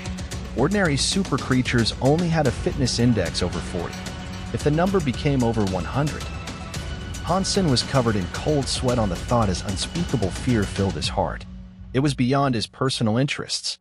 If Shura were able to survive in First God's sanctuary, it would be the nightmare for the entire mankind. Hansen could not bear to think of that kind of tragedy. He was a man, with his family, friends, and loved ones in God's sanctuary, so he had to think of the worst possibility. The Shura woman got herself a bowl of meat with soup and realized that she still had her mask on when she tried to eat. She took the mask off and put it away. Hansen then saw her face and was dazed. Although judging from her small purple horns, Hansen knew she was probably young, he did not realize how young she was. She was about 14 or 15 years old, her face round and skin so fair that it was almost transparent. The look in her eyes was quite innocent. Because Shura girls developed early in general, she had a curvaceous body, which made Hansen feel she was older. Her waist-length black hair was tied back. If it was not for her purple horns, she would just be considered a pretty girl. However, because of the horns, Hansen did not dare to consider her as a girl. Even though she was just around 15 years old, her fitness index was definitely over 100 as a Shura royalty. This sweet girl was actually as fierce as Queen, more destructive than super creatures in First God's sanctuary. As Hansen was checking her out, she sat down on something covered by a piece of cloth and started to gobble from the bowl in her hand as fast as the holy angel did. In a short while, she finished all the food in the bowl. When she got up to get more, the piece of cloth was moved, unveiling what was underneath. Hansen was shocked with just a sneak peek. Under the cloth was a shining yellow crystal the size of a boulder. Hansen was very familiar with this kind of crystal. He had seen many of these recently, which were the life essence of super creatures. Although Hansen only caught a glimpse, he was certain that it must be life essence. Judging by the shape of the cloth, there were at least 2 pieces of life essence underneath. Hansen stared at them without a blink. Although he now had the ability to kill a super creature, it took him a lot of time to find one. He wanted life essence bad. Looking at the Shura girl, Hansen gave up the thought. Hansen could not understand why the Shura girl did not eat the life essence. However, there was no way Hansen could beat her. Not even with the Holy Angel and the Golden Rock Worm King helping him. A fitness level of over 100 was simply matchless in First God's sanctuary. Hansen was always decisive. Although the temptation was huge, he merely hesitated for a moment before he decided to leave quietly. He had to report the existence of Shura to the Alliance, making sure that the Alliance was prepared. Hansen alone could not stop something as big as this. If Shura was really able to overcome the damages they suffered from God's sanctuary, then the entire Alliance must be rallied up against them. In addition, the Shura girl was even able to control a super creature, which was shocking. As Hansen was trying to leave, to his surprise, the Shura girl suddenly let out a scream. He turned to look at her and saw her kneeling on the floor, moaning in pain. Her body kept shaking as she huddled up. The evil goblin and the white rhinoceros seemed to be so scared that they each ran away into a stone channel like rabbits. However, they did not dare to go far, but stayed in their own place shivering, checking on the Shura girl from time to time. Bang! Hansen heard a loud noise. The Shura girl, who was holding her head and moaning in pain, suddenly started to bang her head against the floor, smashing the rock into pieces. Although the rock was broken, her head was not even red, but only got dirty with some dust on it. Bang, bang, bang. Hansen watched the girl hitting her head against the rock repeatedly and was shocked. Is Shura girl a lunatic? Watching the Shura girl banging her head on the floor, Hansen could not help feeling an urge to kill her. She looked like she was having a reoccurrence of some disease. Maybe he could take the opportunity to kill her. Chapter 415. Human? On another thought, Hansen was not even sure if he could hurt her with the cursed wolf dagger, given how strong she was. The gap between himself and someone with a fitness level over 100 was simply too big. Hansen watched the Shura girl banging her head against the floor in pain with a complex look. He suddenly found that the cave seemed to be very well lit. As he took a closer look, he saw the full moon was shining through the cave from the crack above. Boom! With another hard bang, A large pit was formed as all the rocks within a range of a dozen feet were crushed. After that, the Shura girl did not move anymore, but fell in the pit and fainted. The evil goblin and the white rhinoceros then came out of the stone channels. The evil goblin approached the unconscious Shura girl, hesitated, and suddenly opened its mouth and bit at her. Hansen was dumbfounded. He did not know what was going on. A moment ago, the evil goblin was following the Shura girl like a puppy dog, while all of a sudden, it was about to eat her. Maybe this creature was extremely intelligent and knew how strong she was, so it pretended to be enslaved by her until it could find an opportunity to eat her alive. The evil goblin snapped at her body and threw her into the air, using its thousands of hands to tear her apart. Although Hansen was happy to see that, he was shocked when his gaze fell upon the Shura girl. The evil goblin caught half of the Shura girl's body, so her hair was falling in the air. Hansen saw clearly that the pair of purple horns were gone. Hansen could not believe it and rubbed his eyes. As he looked at her one more time, he still did not see the purple horns that represented Shura royalty. What has happened? Did I make a mistake earlier? Hansen was filled with doubts, but the evil goblin was already ready to swallow the girl like a snake. If she was Shura, Hansen would hope this to happen. However, the girl now looked like a completely normal human girl, which made him hesitate. Boom. Seeing that the evil goblin king was about to eat the girl, Hansen gritted his teeth and summoned the holy angel and the cursed wolf dagger, dashing at the evil goblin king. The evil goblin king knew how strong the holy angel was and dodged her attack immediately. However, Hansen was already in its face. He wielded the cursed wolf dagger and made several cuts on the head of the evil goblin king, making it seethe in pain. The girl fell from its mouth. Hansen caught her in the air and flew away, dodging the splashing poisonous blood. The white rhinoceros roared and quickly threw itself at Hansen, running with its 6 hoofs. As Hansen pointed at the rhinoceros, the golden rock worm king flew at it. Taking this opportunity, Hansen stepped aside and touched the head of the fainted girl, trying to make sure whether she was Shura. Hansen felt nothing. The pair of purple horns simply disappeared without leaving any trace. Hansen felt her head again and again. He could not believe what had happened. He was sure that he did see a pair of purple horns shaped like crescents. However, they were gone just like that. Shura's horns could not be retracted. Otherwise, there would be a million for Shura spies among human. The horns of Shura were connected to their brain. Even if they cut the horns off, there would still be scars where the horns used to be. It was easy to tell when touched. In addition, no hair would grow where the horns were broken, so it was easy to tell.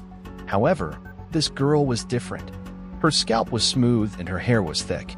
There were no proof of previous horns, so it was impossible that the horns were knocked off by herself. What could this possibly be? Were the horns just some decoration she was wearing and were smashed just now? Hansen had never heard of such a thing and could not decide what to do with her.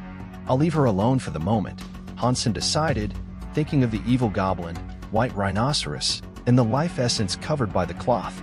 He wanted to leave the girl alone, but there was no safe space in the cave given 4 monsters were fighting inside. Hansen had to hold her in his arms for the moment. The evil goblin was almost beaten by Holy Angel. Lots of its hands were cut off.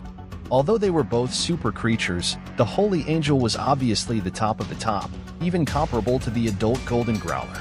The evil goblin, however, was more or less on the same level as the Aqua Reaper. In addition, the evil goblin was hurt in the first place, so it was no match of the Holy Angel. On the other side, the Golden Rock Worm King was against the White Rhinoceros. To Hansen's surprise, the Rock Worm King was at a disadvantage. In terms of both speed and fitness, the Rhinoceros was stronger. Hansen put the Super Pat armor on the Rock Worm and enhanced its defense. This way, it could compete against the White Rhinoceros. Hansen rushed over to fight the evil goblin with the cursed wolf dagger in his hand and his wings flapping. He decided to take the weakest link out first and leave the tough ones for later. The evil goblin was dodging here and there from the Holy Angel's attack. Hansen took his opportunity, used the both heresy mantra and overload, appeared behind the evil goblin, and cut off its triangular head. Bang! The giant body of the evil goblin suddenly became limp. It fell to the bottom, making the entire space shake. Super creature evil goblin killed. No beast soul gained. Life essence available. Meat inedible. The voice suddenly sounded in Hansen's mind. But Hansen had no time to lament the lack of beast soul. He commanded the holy angel to take care of the six-legged white rhinoceros. On the other hand, Hansen went to the disappearing body of the evil goblin and seized a red crystal the size of a football. Chapter 416. A Fortune. Hansen glanced at the girl in his arms who was still unconscious. Her clothes were a bit ragged, while she did not get injured at all and only had some red marks. Hansen frowned and checked on the white rhinoceros under the siege of both the Holy Angel and Golden Rockworm King. It seemed there was no need for Hansen to do anything. Holding the girl under one arm and the life essence of the evil goblin in the other, Hansen dashed to the tent, which was already damaged by fallen stones. He found a quilt in the tent, took it out, and placed the girl on it. He then ran toward the life essence covered under the piece of cloth. As the piece of cloth was lifted, Hansen was bedazzled by the splendid view. 3 crystals were placed together. One was yellow, and the other 2 were blue. The yellow one was the biggest piece, about the size of a boulder. One of the blue ones was the size of a drum, and the other the size of a basketball. Fortune. Such a fortune. Hansen almost jumped up, unable to believe his own eyes. Hansen bent over and licked at the yellow crystal, trying to make sure that it was life essence. As the yellow liquid was swallowed by Hansen, he suddenly heard the voice. Life essence of super creature Earth Dragon Beast consumed. Hansen was overjoyed. He was finally relaxed as these were truly life essence. Mine, they're all mine. Hansen summoned Meowth in its transformed state, put a bag around neck, and started to fill it with life essence. The golden growler was too big in size, so it would be inconvenient for it to leave the cave. Hansen had to put the burden on Meowth. 3 life essence crystals, in addition to the ones from the evil goblin and the white rhinoceros which was about to be killed. Hansen was almost certain that he would be able to gain 5 crystals of life essence at once. These 5 crystals might even make him max out on supergene points. It was such a huge pie in the sky, which fell right into Hansen's mouth. La-dee-da, la-dee-da. I love moving. Hansen paused as he suddenly felt something was wrong when moving the crystals into the bag. Hansen turned around and was suddenly dumbstruck. The girl had already sat up. She tilted her head and regarded Hansen with her wide eyes blinking. Hansen was so happy that he had forgotten about the girl.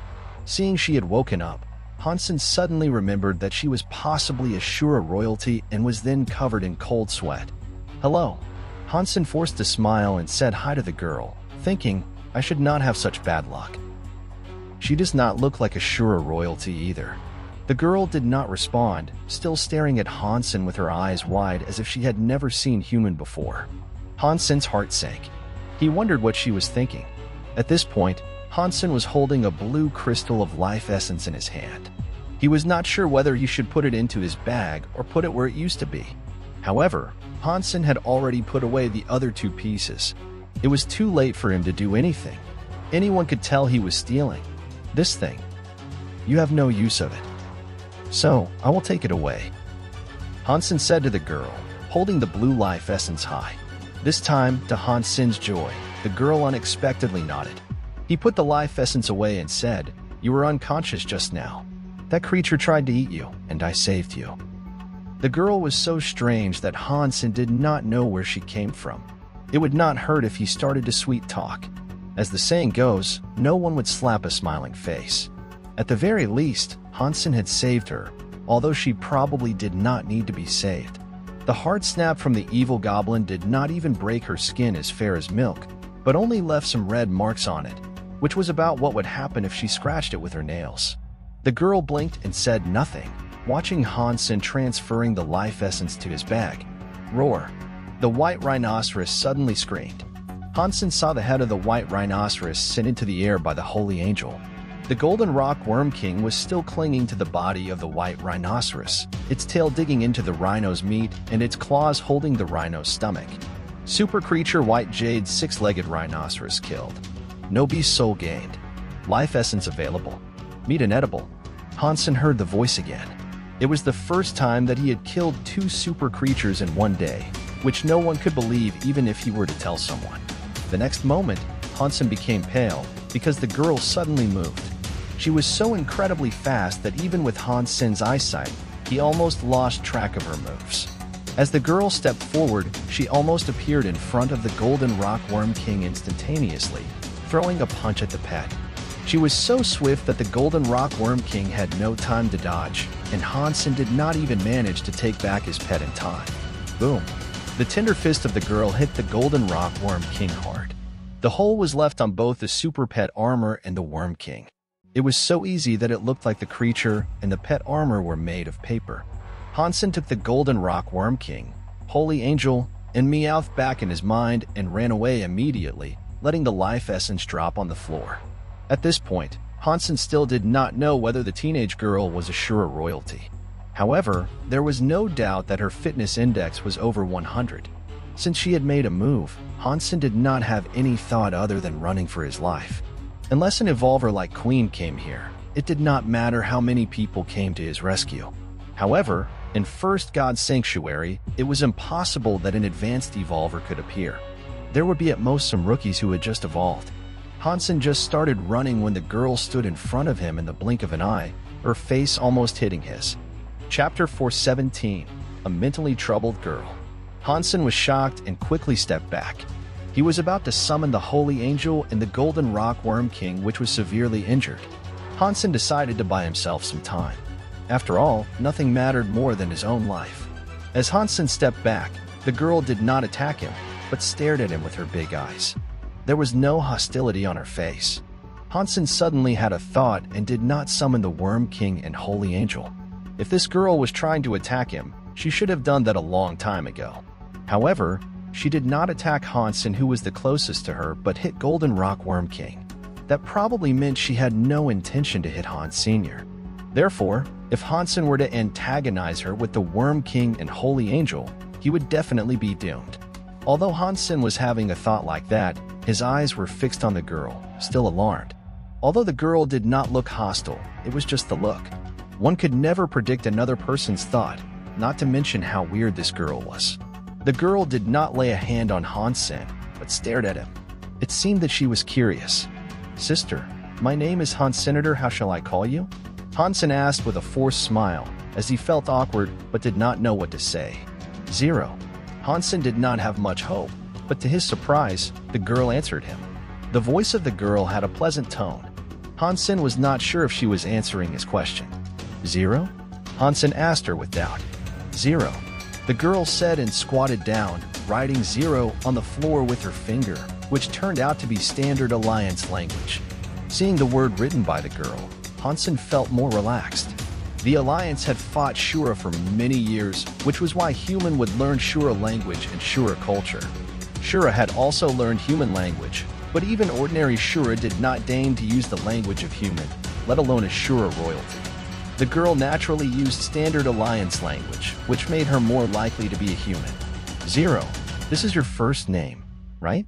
What is your last name?" Hansen asked. "Just Zero," the girl said without explaining further. She was still staring at Hansen as if there was something on his face. Hansen thought Zero did not seem to be too intelligent. He licked his lips and said with a fake smile, "We are friends, not enemies, right?" "Friends, not enemies," Zero nodded and said. Hansen was overjoyed, spread his hands and said, "We are good friends, so we don't fight, right? Good friends, no fight." Zero nodded again, agreeing with Hans Sr. Hansen was even more pleased as he felt Zero was indeed a bit dumb, like a 3-year-old. Did she hurt her brain when she bangs her head on the floor? Hansen was secretly happy. He walked 2 steps and pointed at the life essence on the floor, asking, "Tell me, can I take these?" This time, Zero did not speak but nodded. Obviously, she had agreed. Hansen was on top of the world. Originally, he thought there would be no gain this time as both Golden Rock Worm King and Super Pet armor were severely damaged, and it was still questionable whether he could survive. Life essence was out of the question. However, things suddenly took a turn. He still had a chance to take away all the crystals of life essence, which was a great surprise to him. "Can I really take these away?" Hansen pointed at the life essence and then himself, confirming it with Zero again. "Yes." Zero nodded heavily. She seemed to be quite serious. "Thank you. You are such a good person." Hansen was eventually able to make sure that Zero was out of her mind. She must have hurt her brain just now. Otherwise, who would give life essence away? Hansen still felt a bit anxious. He tried to walk to a crystal of life essence, lifted it up, and checked on Zero, who had sat down on the boulder nearby, resting her chin in her hands and watching Hansen with great interest. It seemed that she did not want to fight at all. "Since you gave it to me, I will eat it?"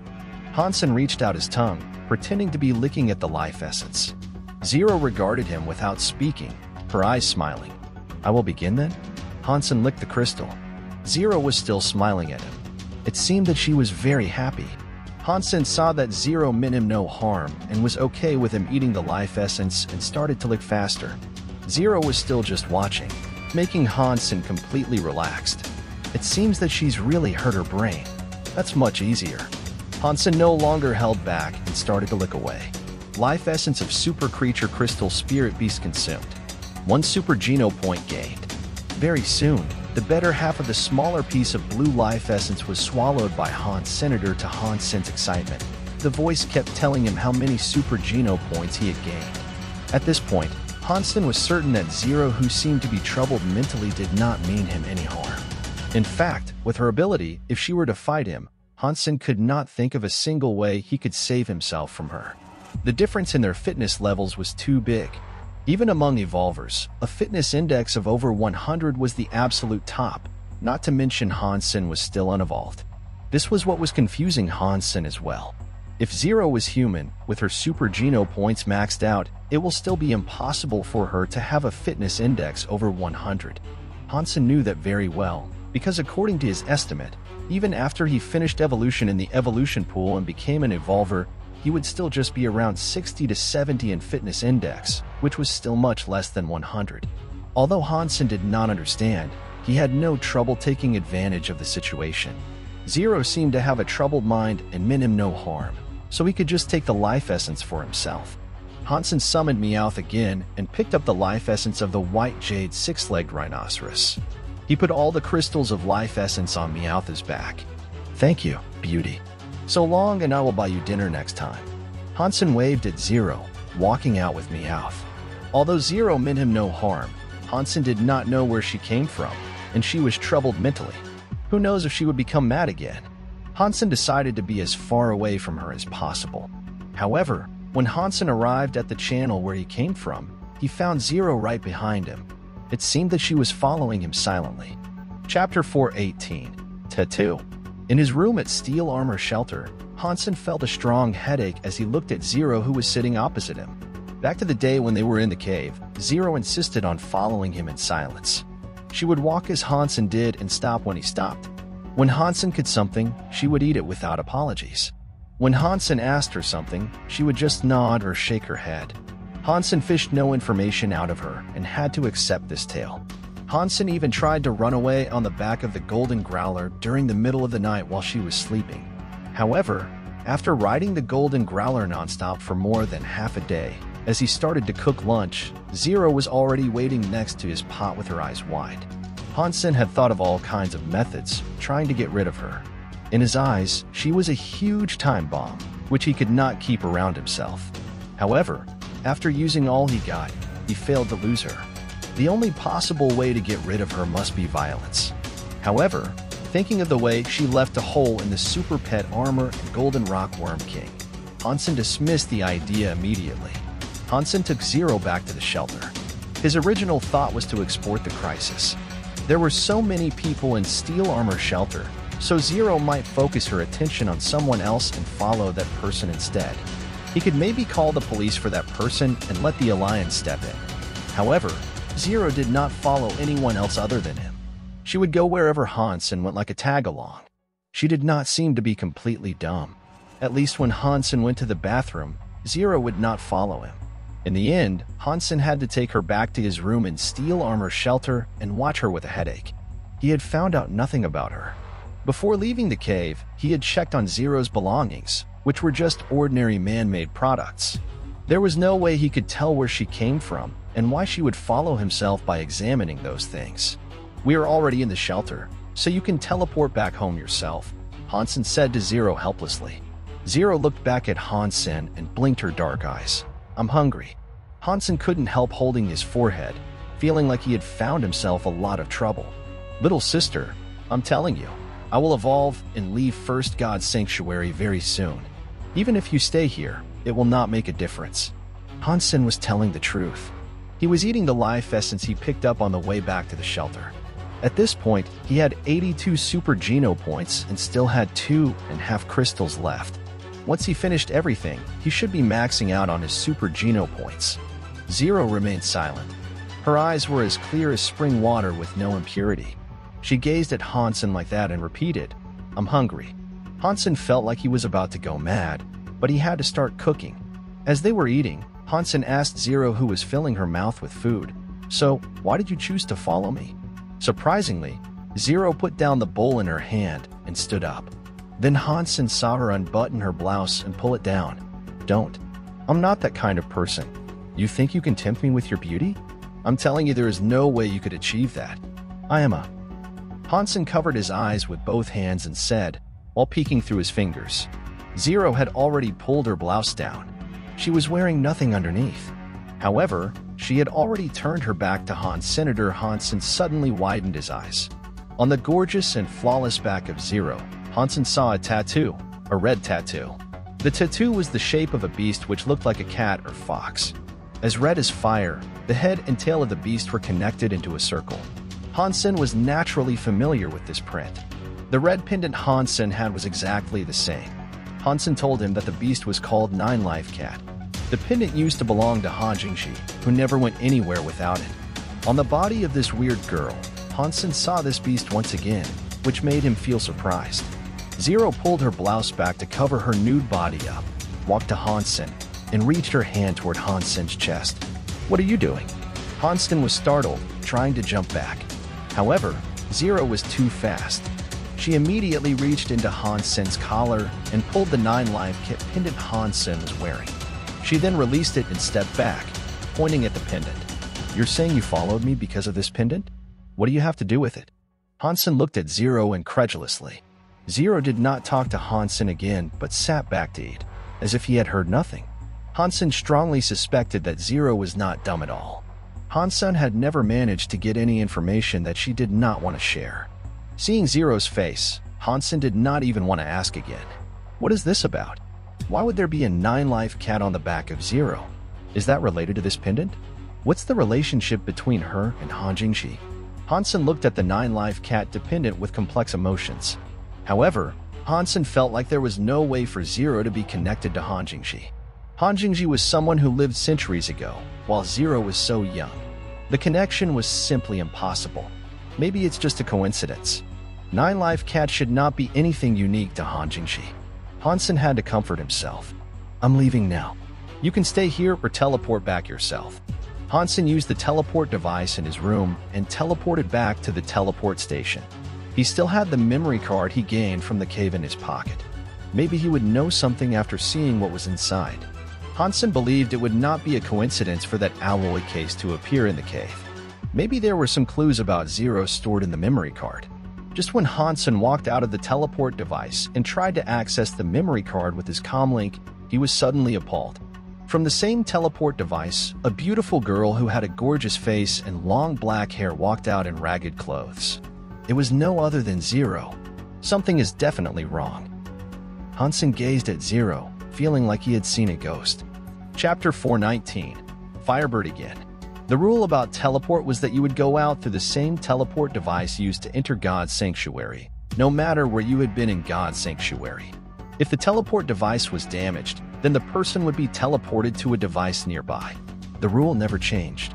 Hansen did not believe there would be such a coincidence that Zero teleported into God's sanctuary via the exact same device as he did. It was simply unbelievable. Hansen thought he was able to get rid of her once he left God's sanctuary, but it seemed that she could follow him out as well, which made Hansen frown. This girl was a super time bomb, so Hansen did not dare to take her home. However, if he claimed that she was Shura and turned her to the Alliance, judging by her look which was 100% human, the Alliance would only think Hansen was mad or was trying to frame Zero.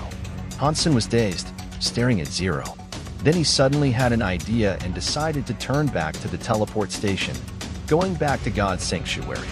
Standing in his room at Steel Armor Shelter, Hansen closely watched the teleport device in his room. Then, what he worried about the most happened. With a whirl, Zero quickly appeared in the teleport device and came out as her beautiful self. The teleport device in the room of a shelter normally could only be used by the owner of the room. If one did not have a room, one had to use the public teleport device on the plaza. However, Zero was able to use the teleport device in Hansen's room and ended up in the same spot as he did. When he came back, she was still able to follow him back to his room. Damn it, why is this happening? Hansen cursed inwardly, but there was nothing he could do about Zero. Hansen teleported once again to the Alliance and was followed by Zero as expected. Although Hansen knew this would happen, he still felt quite upset. It seems that I could only get rid of her as I evolved to Second God Sanctuary. Hansen entered a lounge, trying to read the memory card via a comlink to get some useful information. Very soon, Hansen was disappointed. Although there was a lot of information stored in the memory card, it was mostly about how to manufacture Geno solutions. There was hardly anything else than technological information. Hansen was not really interested in Geno solutions. It was not his specialty, so he did not understand much of it. He found no information on Zero and could not take her home, so Hansen had to return to Steel Armor Shelter. Hansen decided to take Zero to hunt some creatures, since he still needed 3 more sacred Geno points. With 3 more sacred Geno points in the remaining crystals of life essence, Hansen could probably evolve and become an evolver. Hansen wondered whether he had run out of his luck, or maybe it was because Zero was following him and brought him bad luck. For several days, Hansen wandered around in Devil Desert, but found no sacred blood creature at all. After he finished eating the life essence, he eventually had 99 super Geno points, 1 point from maxing out. What bad luck! However, Zero was following him quietly like a shadow. She did not speak or get in trouble at all. Even if Hansen wanted to unscold her, he had nowhere to start. In addition, with Zero's physique, Hansen did not dare to piss her off. Once she got mad, God knows what she would do. Hansen had to wander around in Devil Desert. It might be that his luck was finally here. Hansen saw a mountain from afar which looked like a volcano covered with white snow on top. It was exactly the mountain where he had seen the phoenix-like creature. Hansen became overjoyed. As long as he killed the creature, he would be able to gain the last super Geno point that he was missing and evolve.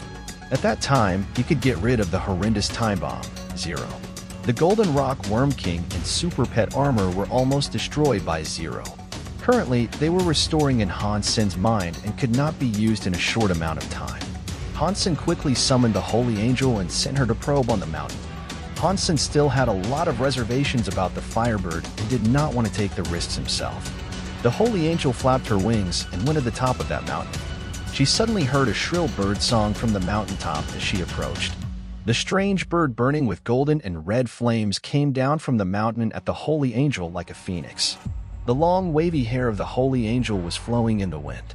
There was a grim look in her golden eyes. She flapped her wings and moved away from the incoming Firebird. The Firebird tweeted and came after the Holy Angel. The girl and the bird started to fight in the air. The Holy Angel kept dodging the attacks from the Firebird, unwilling to catch on the flames.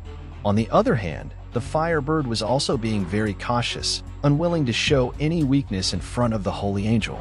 Although the fight seemed to be rather fierce, the two did not exchange too many movements. Hansen saw that even the Holy Angel was afraid of the flames of the Firebird and did not dare to take the risks himself. Hansen had a fitness level even lower than a super creature. Since even the Holy Angel did not want to catch the flames, it would be even more dangerous for Hansen, so even if he were willing to go, he might not be of much help. However, Hansen was anxious seeing the Holy Angel and the Firebird were pretty even. It seemed that it was hard for them to fight it out. They were both quite conservative and could not beat the opponent quickly. However, Hansen had no solutions to that. If the Super Pet Armor had not been damaged by Zero, the Holy Angel could simply put on that armor, which might defend her from the flames of the Firebird. The Firebird might have been killed already if that was the case. Such bad luck. Hansen shot a glance at Zero, who was standing next to him, and felt quite upset. After seeing Zero, Hansen's eyes suddenly lit up. He thought, I wonder if he would help me if I ask her to kill the Firebird. She is not interested in the life essence anyway, so I don't need to worry about her keeping the life essence for herself. Ahem, Zero. Can you do me a favor? Hansen cleared his throat and asked. Zero did not even look at Han Senator. She suddenly jumped up and reached the mountain in just a few moves. With a long jump, she reached out a hand and grabbed at the firebird that was fighting the Holy Angel. Chapter 420, Preparation Before Evolution. After Zero threw herself at the firebird like a cannonball, she went through the burning body of the firebird and appeared on the other side, landing heavily on the mountain's feet and even broke a part of the mountain. In Zero's hand, there was a red and golden spirit wiggling like flames. The firebird quickly issued a scream, as its body made up of flames simply exploded and turned into fireworks. Zero jumped back to Hansen and threw the spirit at him without saying anything. She then stood next to Hansen like she always did. Ahem. Thank you so much. Hansen flushed. He never treated Zero well, while Zero finished what he was trying to accomplish for a long time, which embarrassed him a bit. Zero did not reply and gave Hansen a sweet smile, her teeth glistening through her soft lips. Hansen did not have any time to speak, because the red and golden spirit in his hands was scorching, almost turning his hands into barbecue. Hansen quickly summoned the cursed wolf daggers and slashed it at the spirit. Super creature desert bird killed. Beast soul of desert bird gained. Life essence available. Meat inedible. As the voice sounded in Hansen's mind, he almost screamed out of excitement. Another super beast soul. How lucky.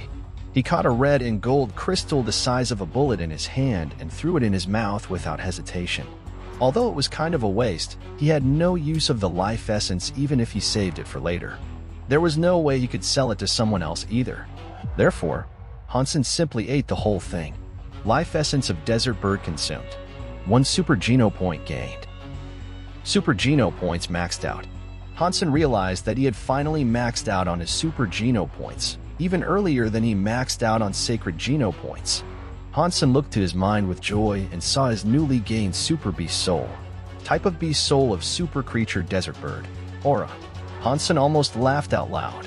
It was a beast soul aura, which was very rare. Hansen had felt the effect of Flame Lieutenant was somewhat lacking.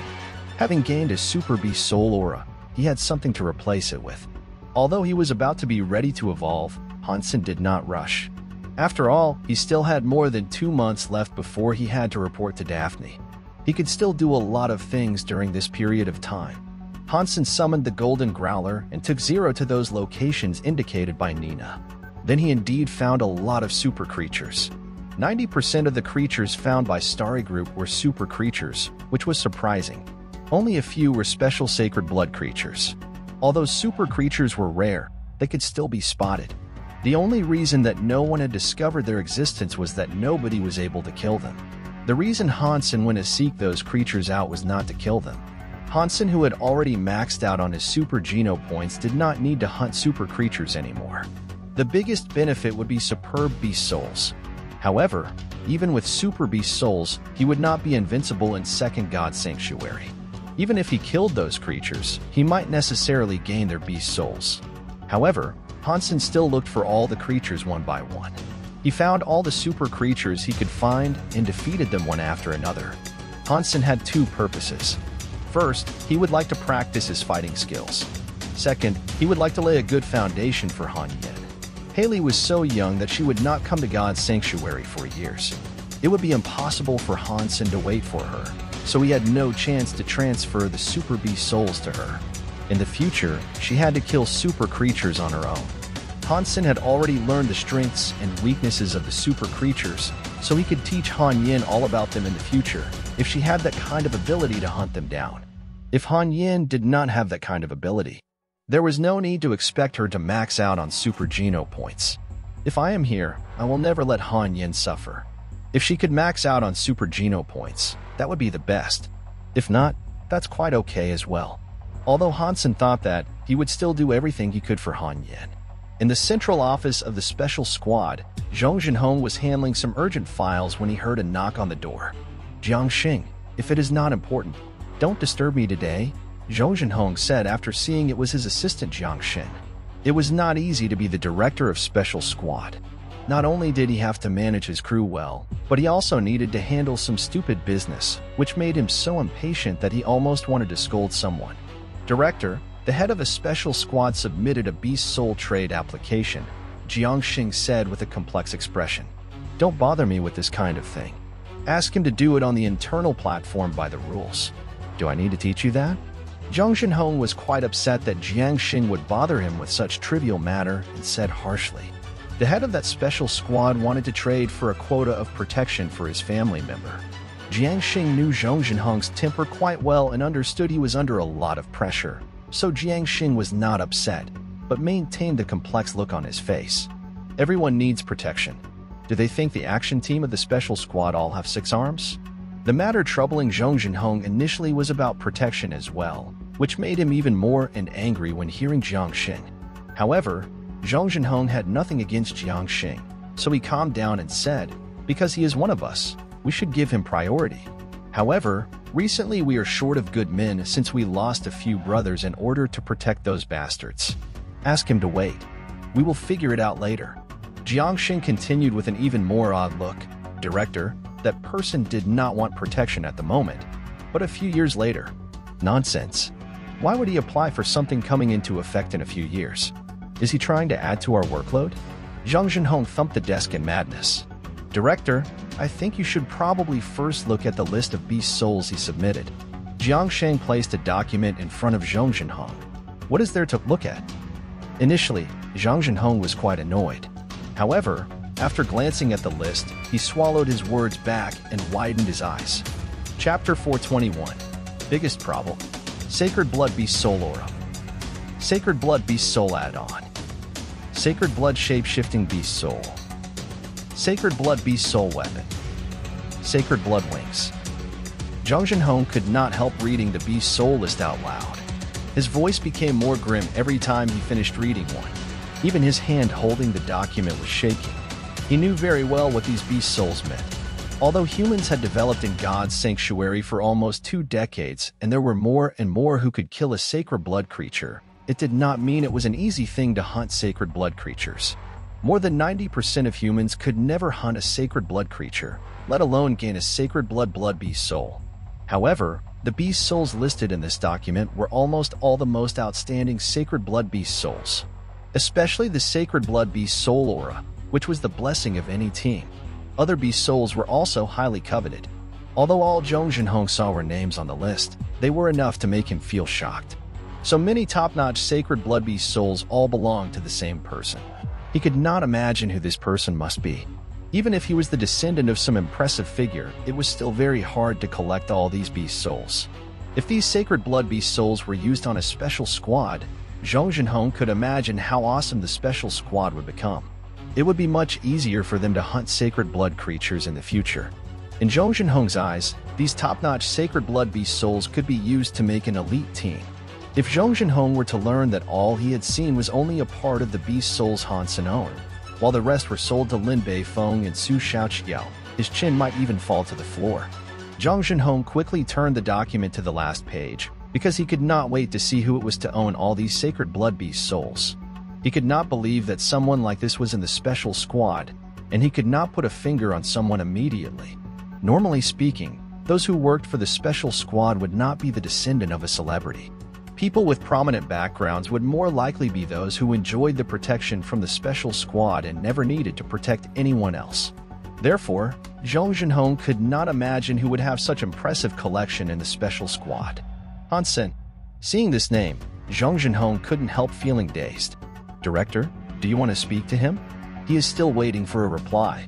Seeing that Zhang Xuanhuan had finished reading, Jiangxing followed up. Of course. These beast souls are crucial to us, and we must have them. What are his requests? Zhang Xuanhuan said seriously. He is asking for a quota for his sister to be protected starting from the moment she entered God's sanctuary.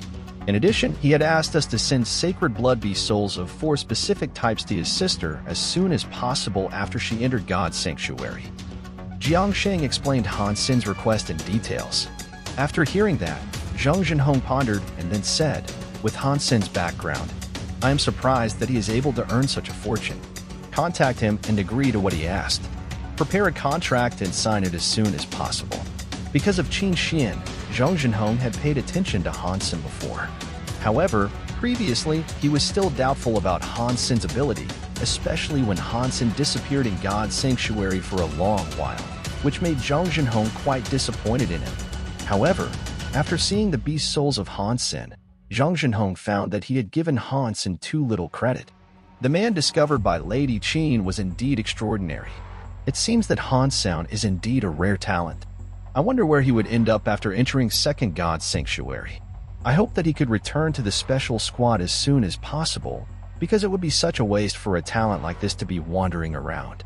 Xuanhuan made a note in his comlink and wrote down Hansen's name, which meant he would pay special attention to Hans Sr. Hansen did not sell most of his beast souls but used them to purchase an insurance for his sister, helping her grow fast. In Hansen's eyes, there was nothing in the world more important than the safety of his family, so the beast souls were quite well spent. In addition, the 4 types of beast souls he requested for his sister would be immensely helpful when she was about to kill a super creature, so it was a good deal after all. However, Hansen did not know where he would be assigned in Second God's Sanctuary, so it was impossible for him to trade his beast souls for some beast souls of Second God's Sanctuary. He had to arrange for that after she evolved. But Hansen had no use of mediocre beast souls. Although he traded away most of his sacred blood beast souls, he still had all the super beast souls and the sacred blood beast souls that were indispensable to him. Currently, Hansen had 7 super beast souls in total. They were Water Reaper, Cursed Wolf, Bloody Slayer, Golden Growler, Golden Rock Worm King, Holy Angel, and Desert Bird. The sacred blood beast souls would not be that useful in Second God's Sanctuary, so Hansen traded most of them away, only keeping Beetle Knight, Fairy Queen, and Meowth. Initially, Hansen also wanted to keep Purple Feathered Dragon and Color Shifter. However, after looking through the information about Second God's Sanctuary, Hansen found that there were a lot of flying creatures in Second God's Sanctuary, many of which had much higher speed than the wings he had currently. Therefore, the Sacred Blood wings were not that valuable anymore. In addition, he had 2 super pets which could both fly. He could totally do without the beast soul wings. Color Shifter was not that useful in Second God's Sanctuary either. If he was to hide himself, changing the color alone was no longer enough in Second God's Sanctuary, where there were many creatures that had very strong sense of smell and perception. They could probably sense his body temperature. In the end, Hansen gave up the Color Shifter as well. Keeping Meowth was simply for sentimental reasons. He had really considered Meowth as his own pet. The doppelganger that the Beetle Knight could turn into would still be very useful in Second God's Sanctuary, so he decided to keep it as well. As for the Fairy Queen, it was not easy to find a humanoid shape-shifting beast soul like that, not even in Second God's Sanctuary. In addition, it was Hansen's reward of the contest, so he kept it as well. At this point, Hansen was still faced with one difficult problem. Without solving that problem, he could not evolve with a peaceful mind. The problem was not Zero, of course. Although Zero was also a problem, Hansen believed he should be able to get rid of her after he evolved to Second God's Sanctuary, which was why he was not that worried about it. The thing worried Hansen the most was the Black Crystal. It could even feed and help creatures evolve. If he could continue to use such a treasure in Second God's Sanctuary, it would be very helpful to his cultivation. If he was able to farm a super creature in Second God's Sanctuary, or even just a few of Sacred Blood creatures, he would become strong much faster. If he was able to get some beast souls out of it, it would be even better. The only issue was that Hansen was not able to take back Crystal out of God's Sanctuary. It was part of the rules of God's Sanctuary. Except for beast souls, nothing in God's Sanctuary could be brought out. Hansen had tried for a lot of times, and unfortunately, the same rule applied to the Black Crystal. Chapter 422, Evolution. If Hansen could not take the Black Crystal out, then the Black Crystal could only be kept in his room in Steel Armor Shelter. However, after Hansen evolved, once he teleported out of God's Sanctuary, he would appear in Second God's Sanctuary the next time he teleported back. In other words, First God's Sanctuary would have nothing to do with him, and the room at Steel Armor Shelter would no longer belong to him. There was no way Hansen would let go of such a treasure. Watching the Archer Crow that had just become a Sacred Blood creature, Hansen kept thinking. If he were to take away the Black Crystal, Hansen could only think of one possibility, which was to swallow it, like eating the meat or life essence. Although he might not succeed, that was the only way left. However, Hansen was not sure whether the Black Crystal would harm his body after he swallowed it. Although it was beneficial to creatures, it did not mean it was the same case for humans. The plants in God's sanctuary were the same way. Eating those plants might be helpful to super creatures like the turtle, but it might have strong side effects on humans. If one were to try the plants out, one would very likely die from them. Even if something was not harmful in the first place, there could be too much of a good thing. The black crystal could make a super creature easily, which meant it had immense energy inside.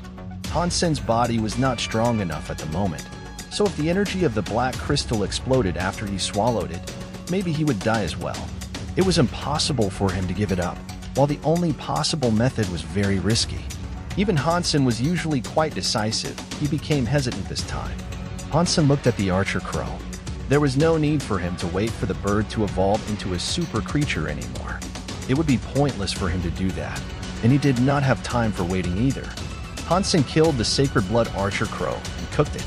After eating the creature, he had filled up the last 3 sacred geno points, maxing out on his sacred geno points as well. Ordinary, primitive, mutant, sacred blood, super, all 5 types of geno points were eventually maxed out. He might be the first person in human history who had maxed out on all the geno points for real. Hansen could clearly feel the immense power in his body. He was certain that all aspects of his fitness were over 30. Once he evolved in the evolution pool, his fitness would have another leap. Should I eat it or not? Hansen took the black crystal in his hand, unable to decide. After a long while, Hansen still put the black crystal away. Even if he were to eat it, he would do that after he revolved. At least he would be much stronger and more capable to cope with any accident. There was a detailed description of evolution process on the Skynet. The process itself was basically risk-free, so Hansen was not really worried. He wanted to finish evolution before registering at Daphne so that he could become a sacred blood aristocrat in the Alliance immediately, which would give him a lot of benefits the commoners did not have. These days, Hansen had been searching for more information about Shura on the Skynet. According to the research in the Alliance, it was not only difficult for Shura to survive in God's sanctuary, they could not gain geno points like human either. Even after eating the meat of creatures, their bodies would not become stronger like human. In addition, Shura could not use a beast soul either. If Shura wanted to enhance their fitness, they could only do so by practicing Shura martial art, and there was no other way. However, human could use God's sanctuary to improve their genes. In that aspect, Zero was similar to Shura because she had no interest in life essence. However, judging by Zero's appearance, she was 100% human. Hansen regarded her and could not see Shura in her. Forget about it. After I enter second God's sanctuary, I will no longer see her, so whatever. Hansen walked out of his room and entered the Evolution Palace in steel armor shelter. In the Evolution Palace that looked like an ancient temple, there was a deep rectangular pond located in the center of the palace. A mysterious statue of Beast Head was guarding the pool from each corner, spouting liquid that was almost transparent from their mouths. Without hesitation, Hansen took off all of his clothes off and walked into the pool, immersing his body in the lukewarm liquid in the evolution pool. In the liquid, Hansen felt he had become an embryo. He felt like an unborn baby, all of his body cells developing joyfully, bringing him to a rebirth. The feeling was hard to describe. There was no heat or coldness, and no stimulations. The growth was so natural that it felt a part of his own growth. It felt like puberty again, but it was not a real puberty. The growth was inside out. In the liquid, he did not feel suffocated at all, but extremely comfortable. The newborn strength grew in his muscles, bones, veins, and cells, making him feel like he could destroy the whole world with just one punch. Hansen understood that it was a hallucination brought by the rapid growth of strength. However, the feeling was fascinating. All of his spores were open. The waste and dirt seemed to have left his body, making Hansen feel more and more light and relaxed. The impurities of his body fell deep down the pool. Hansen felt like he was a sacred soul that had reborn with all his sins purified. The feeling was so wonderful that Hansen almost moaned out loud. No wonder so many people are pursuing evolution of the body. The feeling of evolution is magnificent. It is almost like a rebirth, making the old body shine with youth again, Hansen thought. However, he knew it was not finished yet. He had to wait until he heard the voice, which would tell him this evolution was successful. In addition, Hansen wanted to enjoy this fantastic feeling for a while longer. It was as good as having sex with the woman he loved, but it was a completely different feeling. It was more like a person who had been sick for a long time was suddenly cured. All the pains and sickness went away in a moment. The cleanse was so thorough that one might even cry. Hansen did not cry, but he totally enjoyed it. Evolution successful. Status of Evolver gained. 100 years added to lifespan. Super Body King Spirit gained. Hansen. Super Body King Spirit. Status, Evolver. Lifespan, 300. Requirement for next revolution, 100 Geno points. Geno points gained, 0. Chapter 423, Black Crystal. Hansen was dumbstruck by the two words King Spirit. There were many Evolvers among humans. In fact, the majority of humans were Evolvers.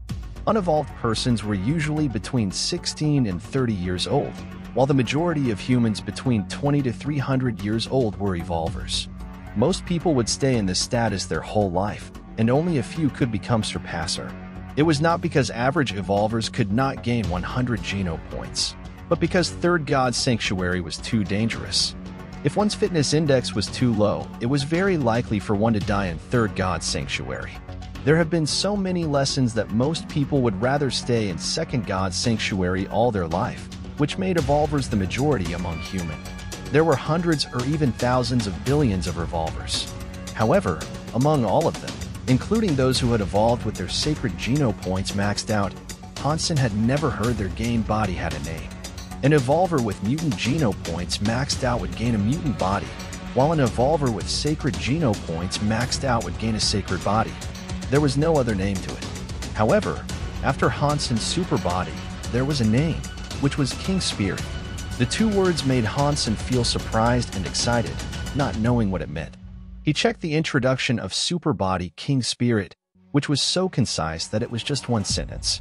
King Spirit, King rules the world, all spirits shall bow. The simple sentence suddenly made Hansen change his look, because he thought of many things all of a sudden. Second God Sanctuary was vastly different from the first. There were no natural human shelters for humans to rest inside. There was nothing around the teleport devices. Other than that, humans needed to fight on their own for everything. Creatures in Second God Sanctuary were more organized than in the first, and there were many spirit shelters ruled by spirits. Spirits were different from creatures. Most of them looked similar to humans. They could be male or female, but their body was not made of flesh. Unless their spirit stones were destroyed, they were basically immortal. As long as the spirit stones were there, a spirit could always be reborn in the spirit stone even if he or she was killed. In addition, spirits had the ability to control creatures. As long as there was a spirit shelter, most of the creatures in the region would be attached to the spirit and form a creature troop. Of course, advanced creatures would not be controlled by less advanced spirits. The status and ability of spirits determined their ability to control creatures. Under the control of spirits, there had been many incidents of creatures attacking human shelters. If humans were not strong enough, it was normal for them to be killed in Second God Sanctuary. One must truly kill a spirit by going into the spirit shelter and crushing the spirit stone. Of course, one could also take ownership of the spirit stone and gain the allegiance of spirits. However, spirits rarely showed obedience to humans. The more advanced the spirits were, the harder it would be for humans to gain their allegiance. Most of the spirits would rather detonate their own spirit stones before they bowed to humans. Therefore, not a lot of people had spirits in Second God Sanctuary. Spirits were different from beast souls. Beast souls were merely tools that needed to be controlled by humans. However, spirits had their own thoughts and intelligence and could fulfill tasks on their own. In addition, the spirits that had shown allegiance to humans would lose the ability to control creatures while gain the ability to use beast souls like humans.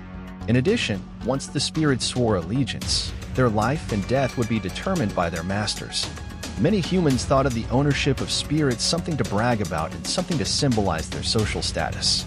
If the spirit and King Spirit referred to the same spirit, did it mean Hansen could ask any spirit to give him allegiance? That would be an incredible ability. However, it was just Hansen's own guess. He still had no idea whether it was true. He had to find out when he went to Second God Sanctuary and saw a spirit. Although Hansen was happy, he was not too excited because he was still worried about the Black Crystal. Hansen wanted to teleport to the Alliance right away to test his current fitness. However, before solving the issue of the black crystal, he could not go out yet. After leaving the evolution pool, Hansen felt the air seemed to have become heavy. The impurities started to enter his body like dusts. Hansen suddenly understood why evolvers could not stay in First God's sanctuary for long. After the evolution, one's body became so pure like spring water. The longer an evolver stayed in First God's sanctuary, the more impurities would enter his body, making his body more and more dirty. If the impurities were a small amount, his body could reject them. However, if an evolver stayed too long, his pure body could never be recovered. Hansen was unwilling to stay in First God's sanctuary for too long. He had finished all the business he should attend to. At this point, he had only one last thing to do. After returning to his room, Hansen held the black crystal in his hand. After a long while, he gritted his teeth and put the black crystal into his mouth. Hansen was standing in the teleport device. Once anything happened, he would teleport immediately back to the Alliance. Since Xuanhuan was the station master of the teleport station, he would seek her help immediately. There was a medical team in the teleport station who might be able to save him. Of course, that was the worst-case scenario. Even if someone found out about the black crystal, it would still be better than death. However, the scenarios Hansen was imagining did not happen.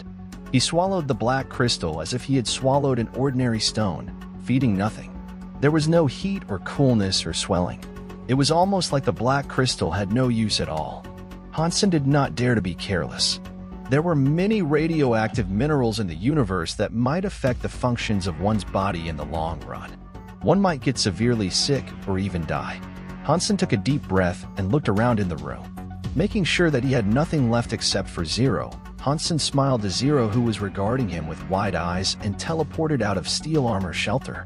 Zero followed Hansen out, but Hansen paid her no mind. He ran to the self-service scanner at the teleport station, swiped the card for a scan, and then scanned his own body. After seeing the holographic image in the scanner, Hansen was dazed. He scanned a couple times more, and the result was the same. There was no black crystal in his body. Maybe I still failed to bring the black crystal with me? Hansen became extremely disappointed. In the past, many people teleported immediately after swallowing the meat of an entire creature, wishing to bring the meat to the Alliance. However, although they were teleported back to the Alliance, the undigested meat was still left in the shelter. Hansen thought the black crystal was also left in his own room at Steel Armor Shelter. However, Hansen immediately felt something was wrong. He had been paying attention to his own body and did not look at his mind. Feeling disappointed, he no longer paid special attention to his body and felt something unusual in his mind. Chapter 424, Unsettling in the Mind. Hansen looked at his mind and saw the Cursed Wolf, Golden Growler, Holy Angel, and other super beast souls were sitting in a circle, staring at one thing greedily with fierce looks. Meowth and Beetle Knight were standing afar, clearly coveting the item as well. However, they were afraid of the 7 super beast souls and did not dare to come any closer. Hansen's eyes fell on the item in the center of the super beast souls and became overjoyed. The black crystal, which he failed to find in his own body, had somehow entered his mind and hovering there. What the beast souls were eyeing was exactly the black crystal. How did this end up in my mind? Can I still take it out? Hansen focused his mind on the black crystal, but it did not move at all. Obviously, it was not like a beast soul which would respond to Hansen's thought. Hansen frowned slightly. Since the black crystal could not be moved at his thought, it would be difficult to get it out. Glancing at the beast souls that were trying to take the black crystal for themselves, Hansen suddenly thought, maybe this black crystal could be fed to not only creatures, but also beast souls? Hansen looked around and found that he had sold most of his beast souls, except for the super beast souls, Meowth, and Beetle Knight, as well as a few primitive beast souls that he did not manage to sell. Those primitive beast souls were shivering far away from the crystal, unable to bear the horrendous aura of the super beast souls. If they could, they probably would have wet themselves already. Hansen controlled a primitive copper-toothed beast to walk toward the black crystal. The primitive beast soul looked incredulous and surprised. However, it was quivering under the glare of the super beast souls. Even the super beast souls could not disobey Hansen's order. They had to watch the primitive beast walking toward the black crystal. Hansen was simply testing on the copper-toothed beast to see if the black crystal could be fed to beast souls the same way it was fed to creatures. Once Hansen made sure there was no risks, he would then feed the black crystal to the advanced beast souls. As the copper beast was walking toward the black crystal in fear, a figure suddenly moved on its own, grabbing the black crystal before the primitive beast.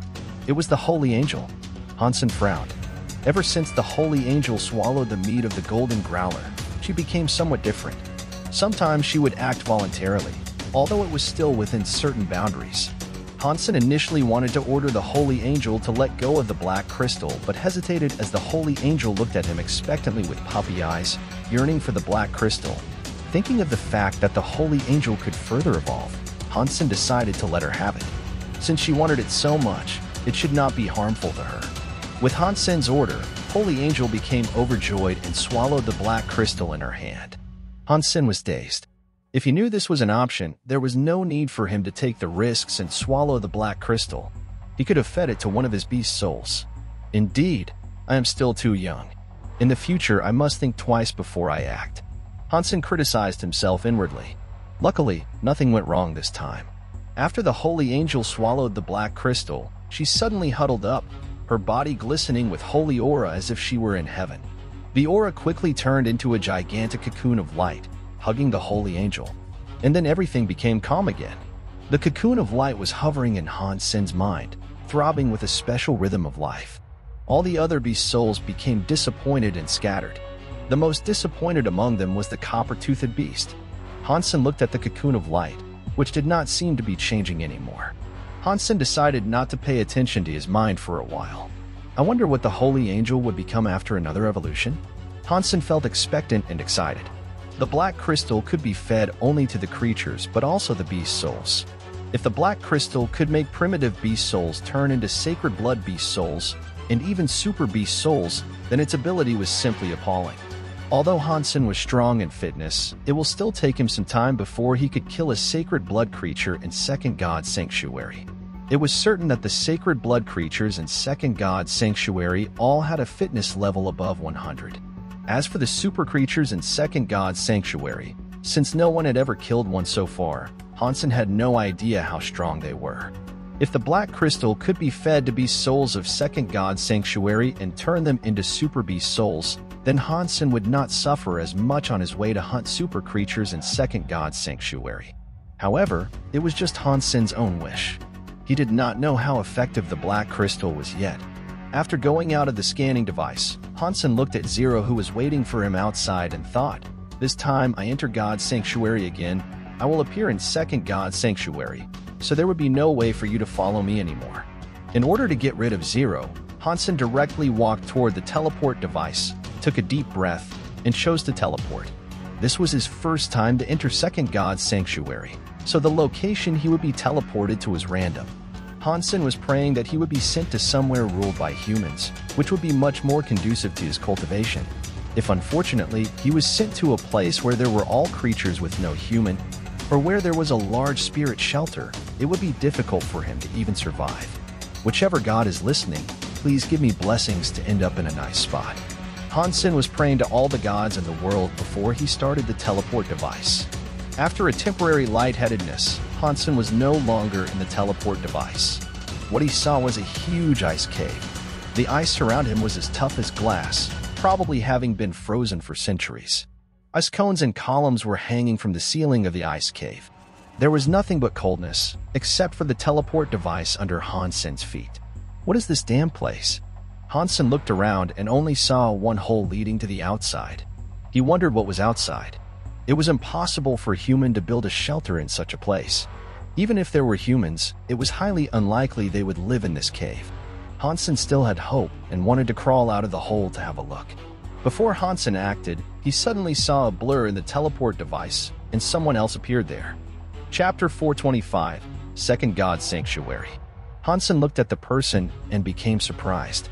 The gorgeous figure of Zero appeared in the teleport device. No.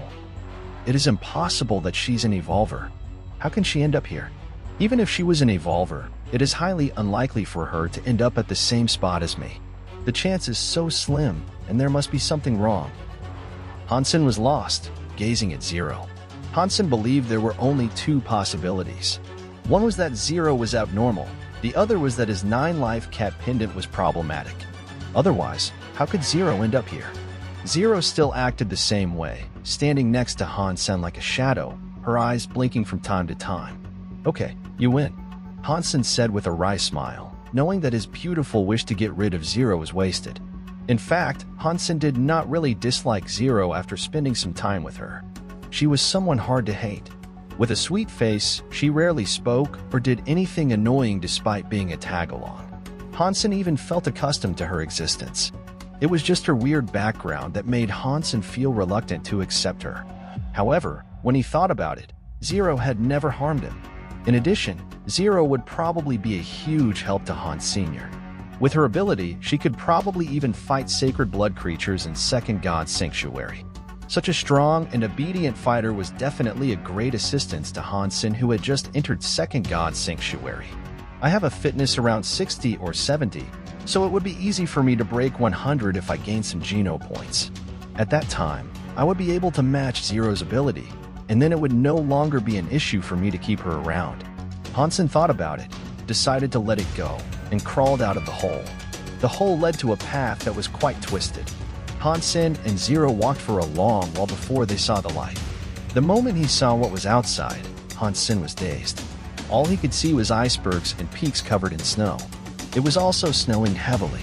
The world was all white.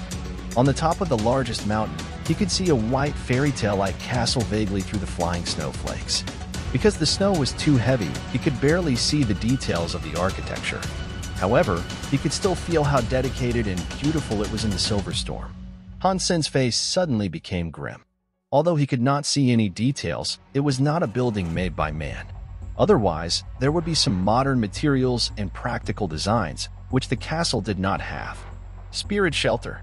Hansen suddenly had an idea, which was not good news to him. Since Hansen had not spotted a human building but saw a spirit shelter, it was unlikely for him to meet any fellow man. Judging from the looks of the castle, it was probably owned by advanced spirits.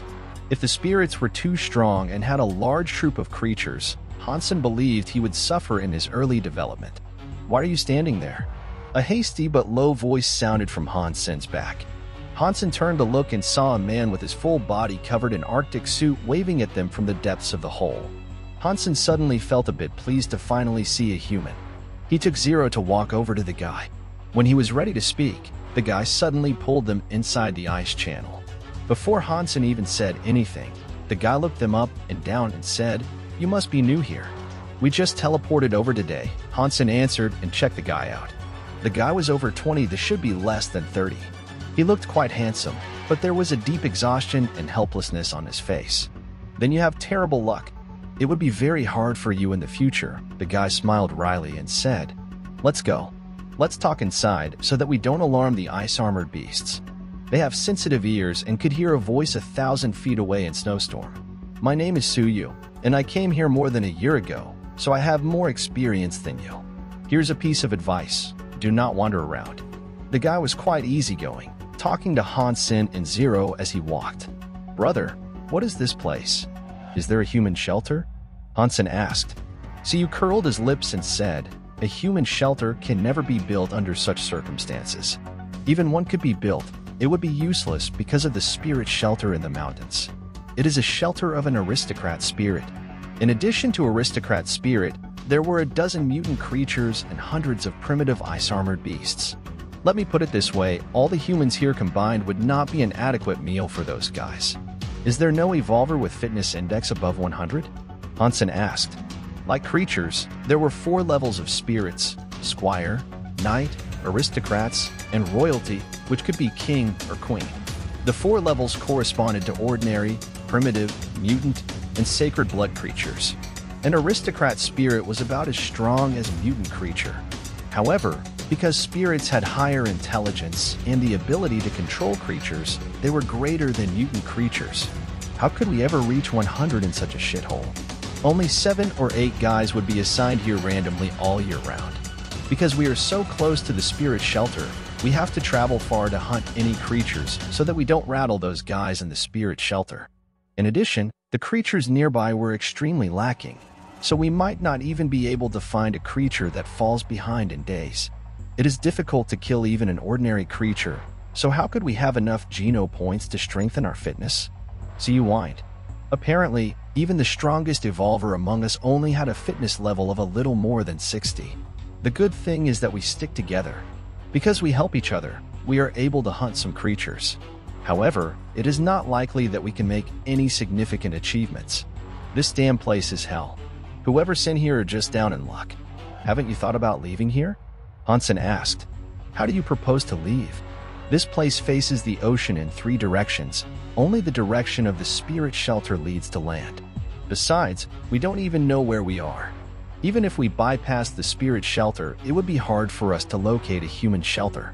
We would be more than likely to die on the way. So you paused and said, don't get ahead of yourself and don't rush anything. Wait here for a couple of days. When more people arrived, we would be able to go farther to hunt. People here are nice, so as long as you do your part, the meat would be shared to you. So stay and gain some geno points, know this place better, and then consider hunting on your own. Thank you so much for the instructions, friend. Hansen thanks you for being so straightforward. Call me Suyu. Suyu smiled and said. After going back to the ice cave, Hansen chatted some more with Suyu and got the basic idea about the place. Then he teleported back to the Alliance together with Zero. Hansen decided to get certified as a Sacred Blood Aristocrat.